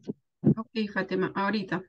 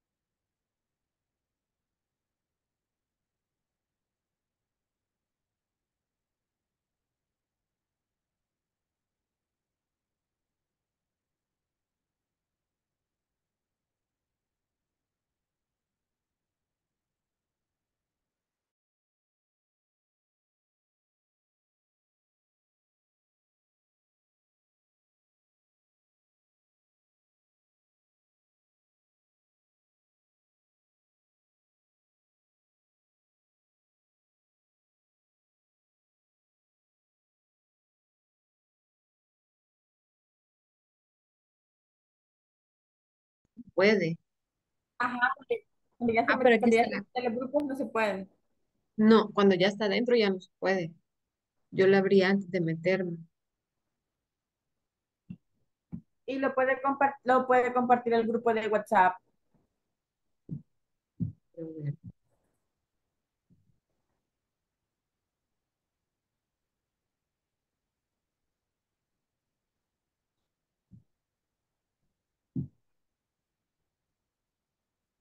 Ahorita, chicas, solamente se está cargando. Ah, gracias, teacher. Vamos, gracias. Ya, Ahí, sí. ok. Vaya.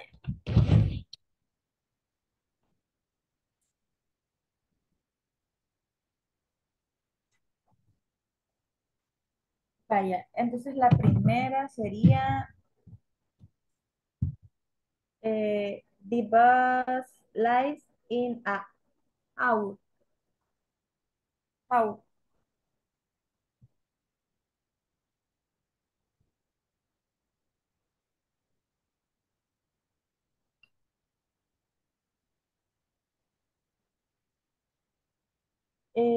La pregunta,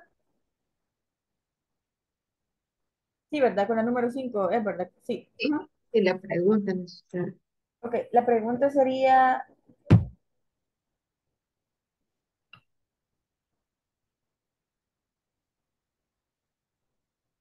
¿das,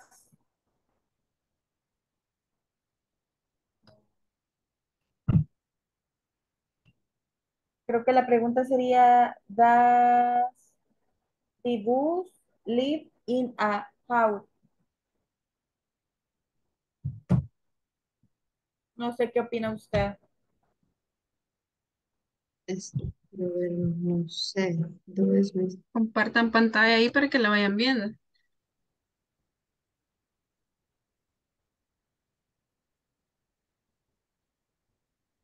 Yo no tengo el WhatsApp en esta compu.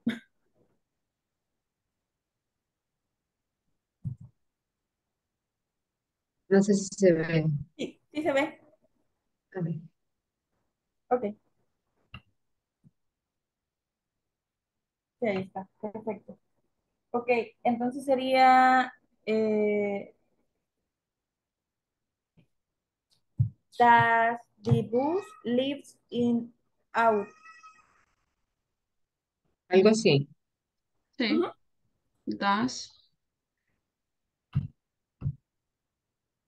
De ahí la oración, ¿verdad?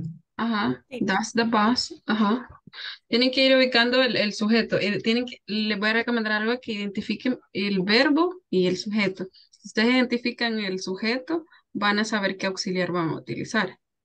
Después, el verbo, si es, ajá, en preguntas el verbo ya no tiene que sufrir ningún cambio. Ujú, Entonces, solamente quedaría live, sin la ujú. S. Y sería ahí das the bus, el bus, porque es parte del sujeto, the bus. Does the bus leave in an hour? Does the bus Le leave? falta aquí, ajá, El ahí. artículo, ajá, el Ujú. artículo da. Does the bus leave in an hour? Y ahí el question mark al final, solo el símbolo de pregunta y ahí está. Solo le falta después de in and out. Ah, correcto, in an hour. El an,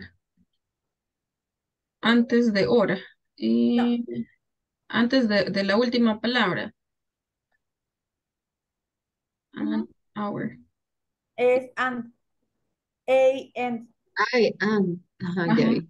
Sí, es que se ve bien pequeñito, ¿verdad? Pueden hacerlo ahí con la lupa, hagan lo más grande para que se vea más grande la imagen. Cambien la opción la opción ahí en vez de escribir, elija la opción ahí en el menú del, del puntero para que pueda nuevamente hacer ahí el zoom. Ok. Y ahí nada más la capital letter al principio, ¿verdad? Que sea mayúscula. Does the bus leave in an hour? That's it, that's it. Ya. Podrían hacer primero las preguntas y después ya se quedan con las respuestas. O pueden ir una por una, no hay problema.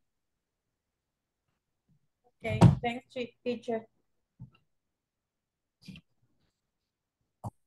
El do tiene Sí, que tiene ser, razón.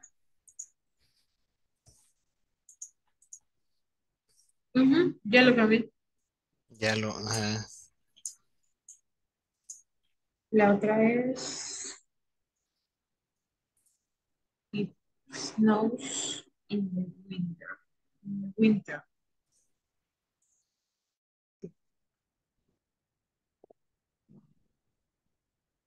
Mm, ya entró la teacher. Ya pidió. Sí, ya ¿Cómo me van? incorporó. Aquí, Ah, teacher, queremos ver aquí porque dice the bus is leaving in an hour. Ajá, ¿no pueden compartir la pantalla? Si me ayudan ahí para verle. Quiero ver si la puedo compartir.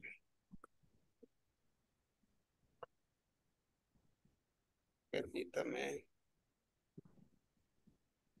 creo que en el chat está ahorita. Ujú. Ahí ya le Mm. sale.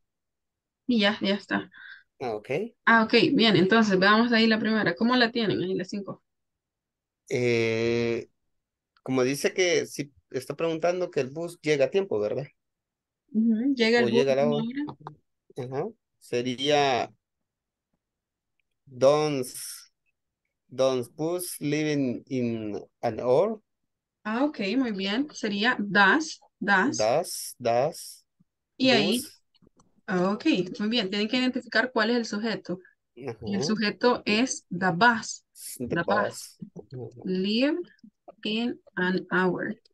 Recuerden Ajá. que en las preguntas el verbo no tiene que ir con ese, ¿verdad? Porque es pregunta. Entonces, en Ok. preguntas siempre se mantiene la base. Does the bus live in an hour? Ahí se las compartí. Ok. Esa ya la tenían. Sí. Y en la pregunta afirmativa sería it's bus. Yes. Ajá. Ah, ¿Qué pronombre reemplaza el bus? Como es ajá. singular es it. Yes, it. Yes, Does. yes bus. No. Ahí se It's In las for, and comparto. ajá. Ahí se las comparto en Y el chat. ok. yes, I got. Y, y en la otra sería eh, not. Not boots. No, Not no, boots. it's not. Not boots. Vaya, ¿cuál sería lo que estamos viendo? La respuesta. La respuesta sería yes, it boots. It's good. Does. Does. Ah, Does. Yes, No, it does. yes, it does. No, it doesn't. no,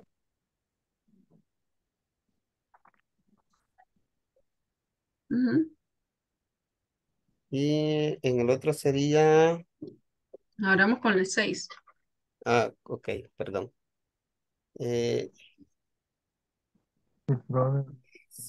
his brother lies, sería dos brother.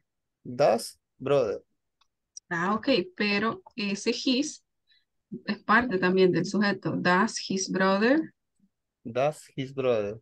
Ahora el verbo, ¿cómo nos quedaría? Sería Does his brother. his dos brother. Does his brother. Pero, does his brother like to swim at the beach? Ajá, like to swim at the beach. Muy bien, está bien. Ok, y en el otro La respuesta. sería, la respuesta sería I not, Ok, veamos la I not respuesta. those, I Bien, not those brother like to swim at the beach, me imagino. ok, listen. Bien, ahí cuando usted tiene un pronombre él, la respuesta tiene que incluir el pronombre él. Porque ¿quién está hablando en la oración 6? Su hermano, Mi hermano, o ajá, sea, no, su hermano. su hermano, a su hermano le gusta, his brother likes to swim at the beach. A su hermano le gusta nadar en la playa. Entonces, estoy hablando de él, ¿verdad? Su hermano, él. Mm, Entonces, primero tengo que identificar qué pronombre es él, el hermano. Entonces, en la respuesta yo debo de incluir el pronombre del que yo estoy hablando. Yes, he does. No, he doesn't. No le puedo poner I porque no está hablando de mí. Ok, mhm, Ajá, porque si yo dijera, I mm, like to swim. I like to swim. Me gusta nadar. Yes, I do. No, I don't. Pero en este caso es él. Entonces sería yes, he does. No, he doesn't. Entonces siempre tiene que ir el auxiliar, el does o el do relacionado al sujeto que están utilizando. La respuesta tiene que ir relacionada con ese sujeto que están utilizando. ok. No puede ser cualquiera. Vamos a ver en la 7. It's no. Is Ajá. in the winter. Eh, like sería it, no, Ajá. Muy bien, Calvin. Does it. it's no. Ajá. In the winter. the Muy winter. bien. Does it snow in the winter? La respuesta, ¿cómo nos quedaría? Yes. That, ¿cómo se pronuncia? Negative. ¿Y la negativa? No doesn't snow. Ah, ok. Siempre siempre vamos a ir ubicando el pronombre. Yes, it does. No, it doesn't. Yes, it does. No, it doesn't. Vale, seguimos ahí con la 8.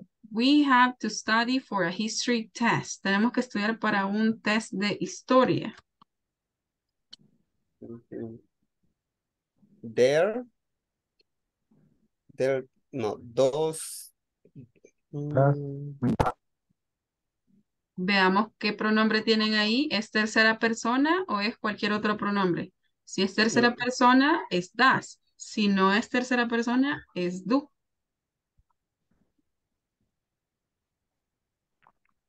sería that? ¿Por qué? Vamos a ver, ¿cuál es la tercera persona, chicos? Como está diciendo que vamos a estudiar. Nosotros. Nosotros, Nosotros. ajá, es tercera Nosotros. persona, es tercera persona. No, we es primera persona plural. Mm, Tercera persona solamente, tercera persona singular, donde se hace ese cambio con das es solamente con he, Study. she, it. He, she, it. Vamos a ver, déjame ahí compartir. Ahí se los voy poniendo yo. Acá los tengo. Acá. Vale. Cuando hablamos ahí de la tercera persona, ¿ok?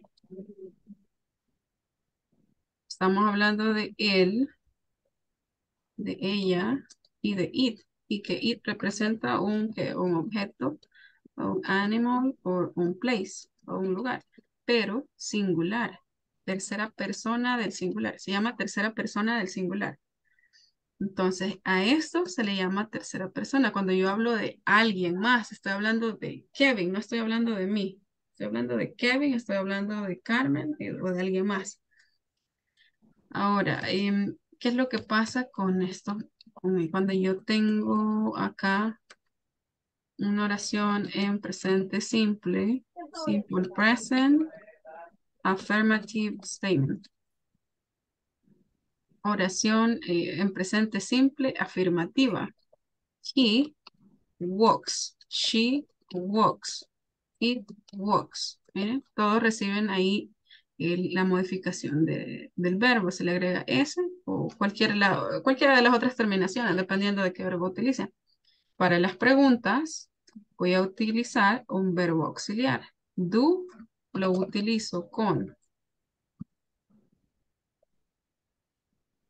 I, con you, con we y con they. ok. Y does lo voy a utilizar siempre con he, she y it. Entonces, siempre, siempre. Does, he, she, it. Mm, Entonces, Ajá, la cuarta sería do we, exacto. Do we, do we, porque como es pregunta, ¿va? Do we, ajá. Ahora el verbo. ujú. To study for, Ok, ahí nos hace Así falta el verbo. Do we have to? study. Ajá, do we have to study? Tenemos que estudiar. ¿Cuál es mi verbo principal acá? Este. Tengo que. Tenemos que estudiar. Este to study ya es parte del complemento de la oración. El verbo principal va después del pronombre. Do we have to study? Ahí, do we have to study? Ahí se lo voy a dejar con eso. Ahora veamos. Yes, we, yes, miren, en la ujú, respuesta tengo que ubicar el pronombre siempre. Yes, we do. No, we No, don't. Ujú. Aunque ok. Aunque ustedes van a escuchar que a veces las personas solo van a decir yes o van a decir no, y ahí lo van a dejar. Pero, sí, cierto. Pero pero siempre la respuesta en este caso va alineada con el pronombre que usted utilizó acá. Porque ¿quién? ¿Tenemos que estudiar nosotros? Sí, tenemos que. ¿Quiénes? Nosotros, ¿verdad? Entonces, por eso es que siempre tiene que ser el we. Si yo le pongo yes, I do o yes, they do, no tiene sentido, no tiene relación. ¿Tenemos que estudiar? Sí, ellos. No está bien, ¿verdad? Sí, nosotros, ¿verdad? Ok. Bye, ahora los dejo ahí para que sigan con la siguiente y ya casi regresamos. Solamente checo ahí un grupo más. Bueno, thank you.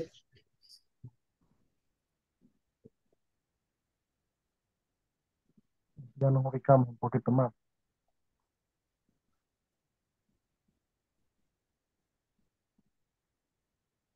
Ok.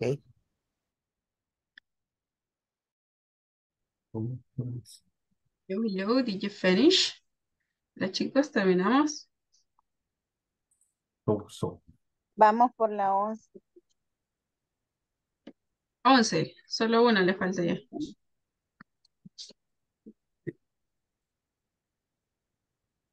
Our class starts at the o'clock. At 3 o'clock.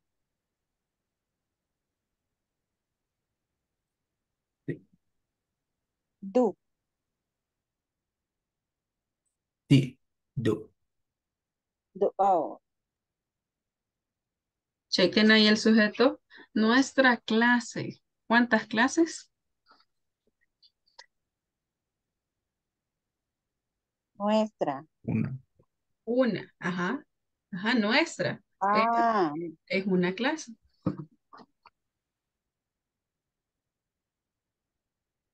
o sea, mi clase. No, nuestra clase. Mm, Dogs. dos. It's dogs.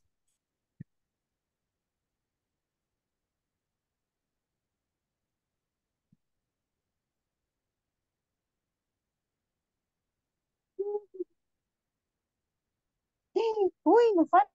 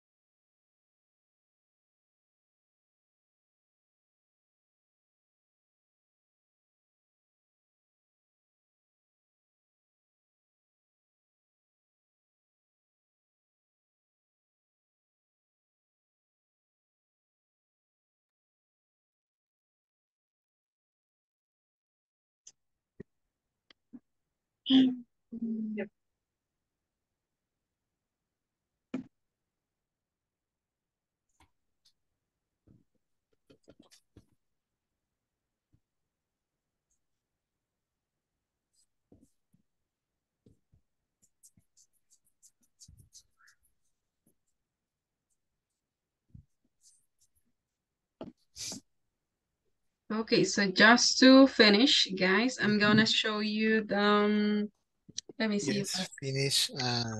Send me the screenshot, envíenme una captura con las respuestas que obtuvieron, ¿ok?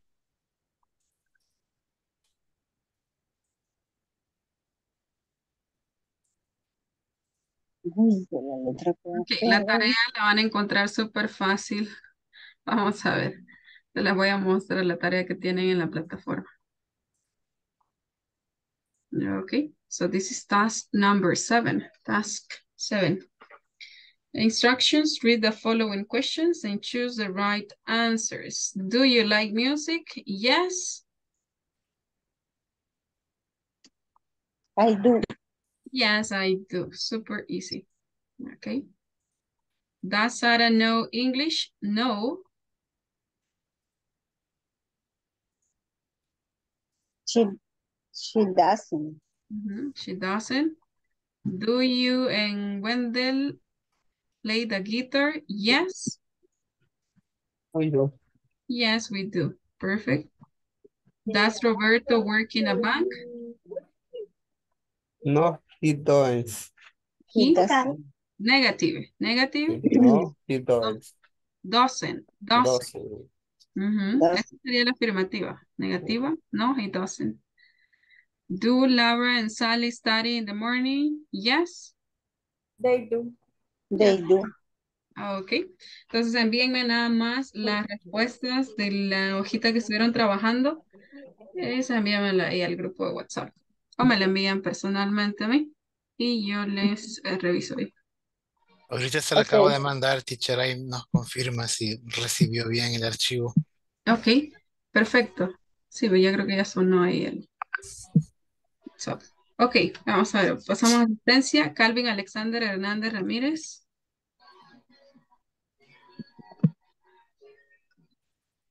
Calvin. Ok, Carmen Amada López Argueta.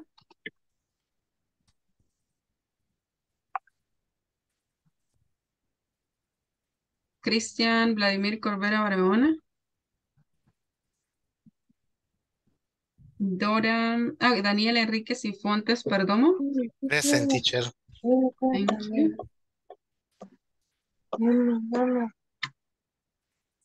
Dora Trinidad Cornejo Cepeda. Present, teacher. Thank you. Les voy a mandar.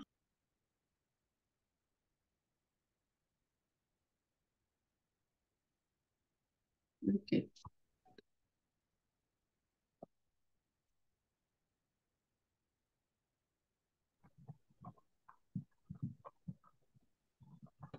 Edgar Edenilson Reyes Portillo. Present. Thank you. Eduardo Romero Reyes. Fátima Alexandra Martínez. Present. Thank you, Fátima. ¿Qué le pasó ayer, Fátima? Genial. Fíjese que se me descargó el celular. Me Ok. conecté, pero se me descargó. Ok. Sí, está bien ahí el tiempo. Sí, es que lo que me ha pasado esta semana es que he tenido enfermo al bebé. Ah, sí, Y sí. por ejemplo, ayer sí les comenté, ¿vea? Entonces eso me ha tenido un poco complicada para conectarme. O sea, solo estoy como escuchando o me conecto por ratitos. De acuerdo, Fátima. Está bien. Gracias por confirmarme ahí. Veamos, Fernando Ramírez Monge. Present. Ahí está Fernando.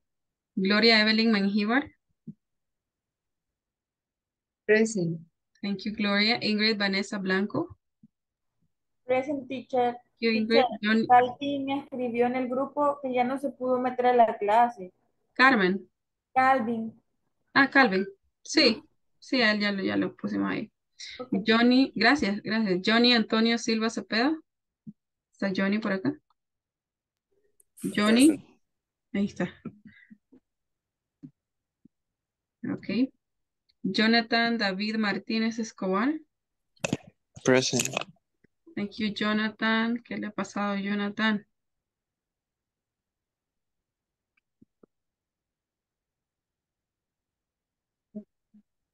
José Carlos López Alas. Present, teacher. Thank you. José Efraín Ramírez. Jocelyn Marlene Mengíbar. Present, teacher. Marlene. Thank you, Marlene. Juan Francisco Montoya Ruiz. Ahí está Francisco, de Viente, ¿verdad? Kevin Alonso Lobato. Present. Thank you, Kevin. Mario Cristóbal Quintanilla. Mario. Present, teacher. Thank you, Mario. Noé Aníbal González López. Noé Aníbal González López. Oscar Antonio Guevara Carranza. Present, teacher. Thank you, Oscar. William Vladimir Hernández Zapata. Present. Okay, thank you guys. So that's all for today. I'll see you on Monday. Nos vemos, chicos, el día lunes a las 8. So have a great weekend. And On Monday. Monday. yeah, Monday. No, hoy no les voy a decir que el sábado. Esa suerte. Teacher, yes, we're vamos a gonna tener clases el lunes. vamos a Sí. confirmarle. Le vamos a confirmar. Ok, Si ok, no, ok. aquí lo voy a Ok. ver y vamos a celebrar el día del El trabajo. día del trabajo. Sí. Está bueno. Sí, el día de las Trabaja. madres también. Thank you. Ok, guys. Si tienen preguntas, quédense de la plataforma o de la clase, quédense porque podemos seguir hasta las 2. Ok, bye bye, guys. Bye bye. Bye, teacher. Bye. Bye. Bye bye. Have Bye. a great Take weekend. care. Thank Oscar, you. Bye. Good Fernando, weekend. Mario, Edgar, Bye. Julia. Okay, Bye bye. bye, Fátima, José Carlos. Bye, teacher. Bye bye, Fátima, Ingrid. Good night. Teacher, una pregunta. ¿Cuál es Dígame. el número de teléfono al que se puede comunicar uno con usted? 73 36 81 69. 8169. Sí. 73368169. Correcto. Ok, ok. De Ok. acuerdo, Oscar. Estamos ahí en la orden. Bye bye. Have a great weekend. Good evening. Good night.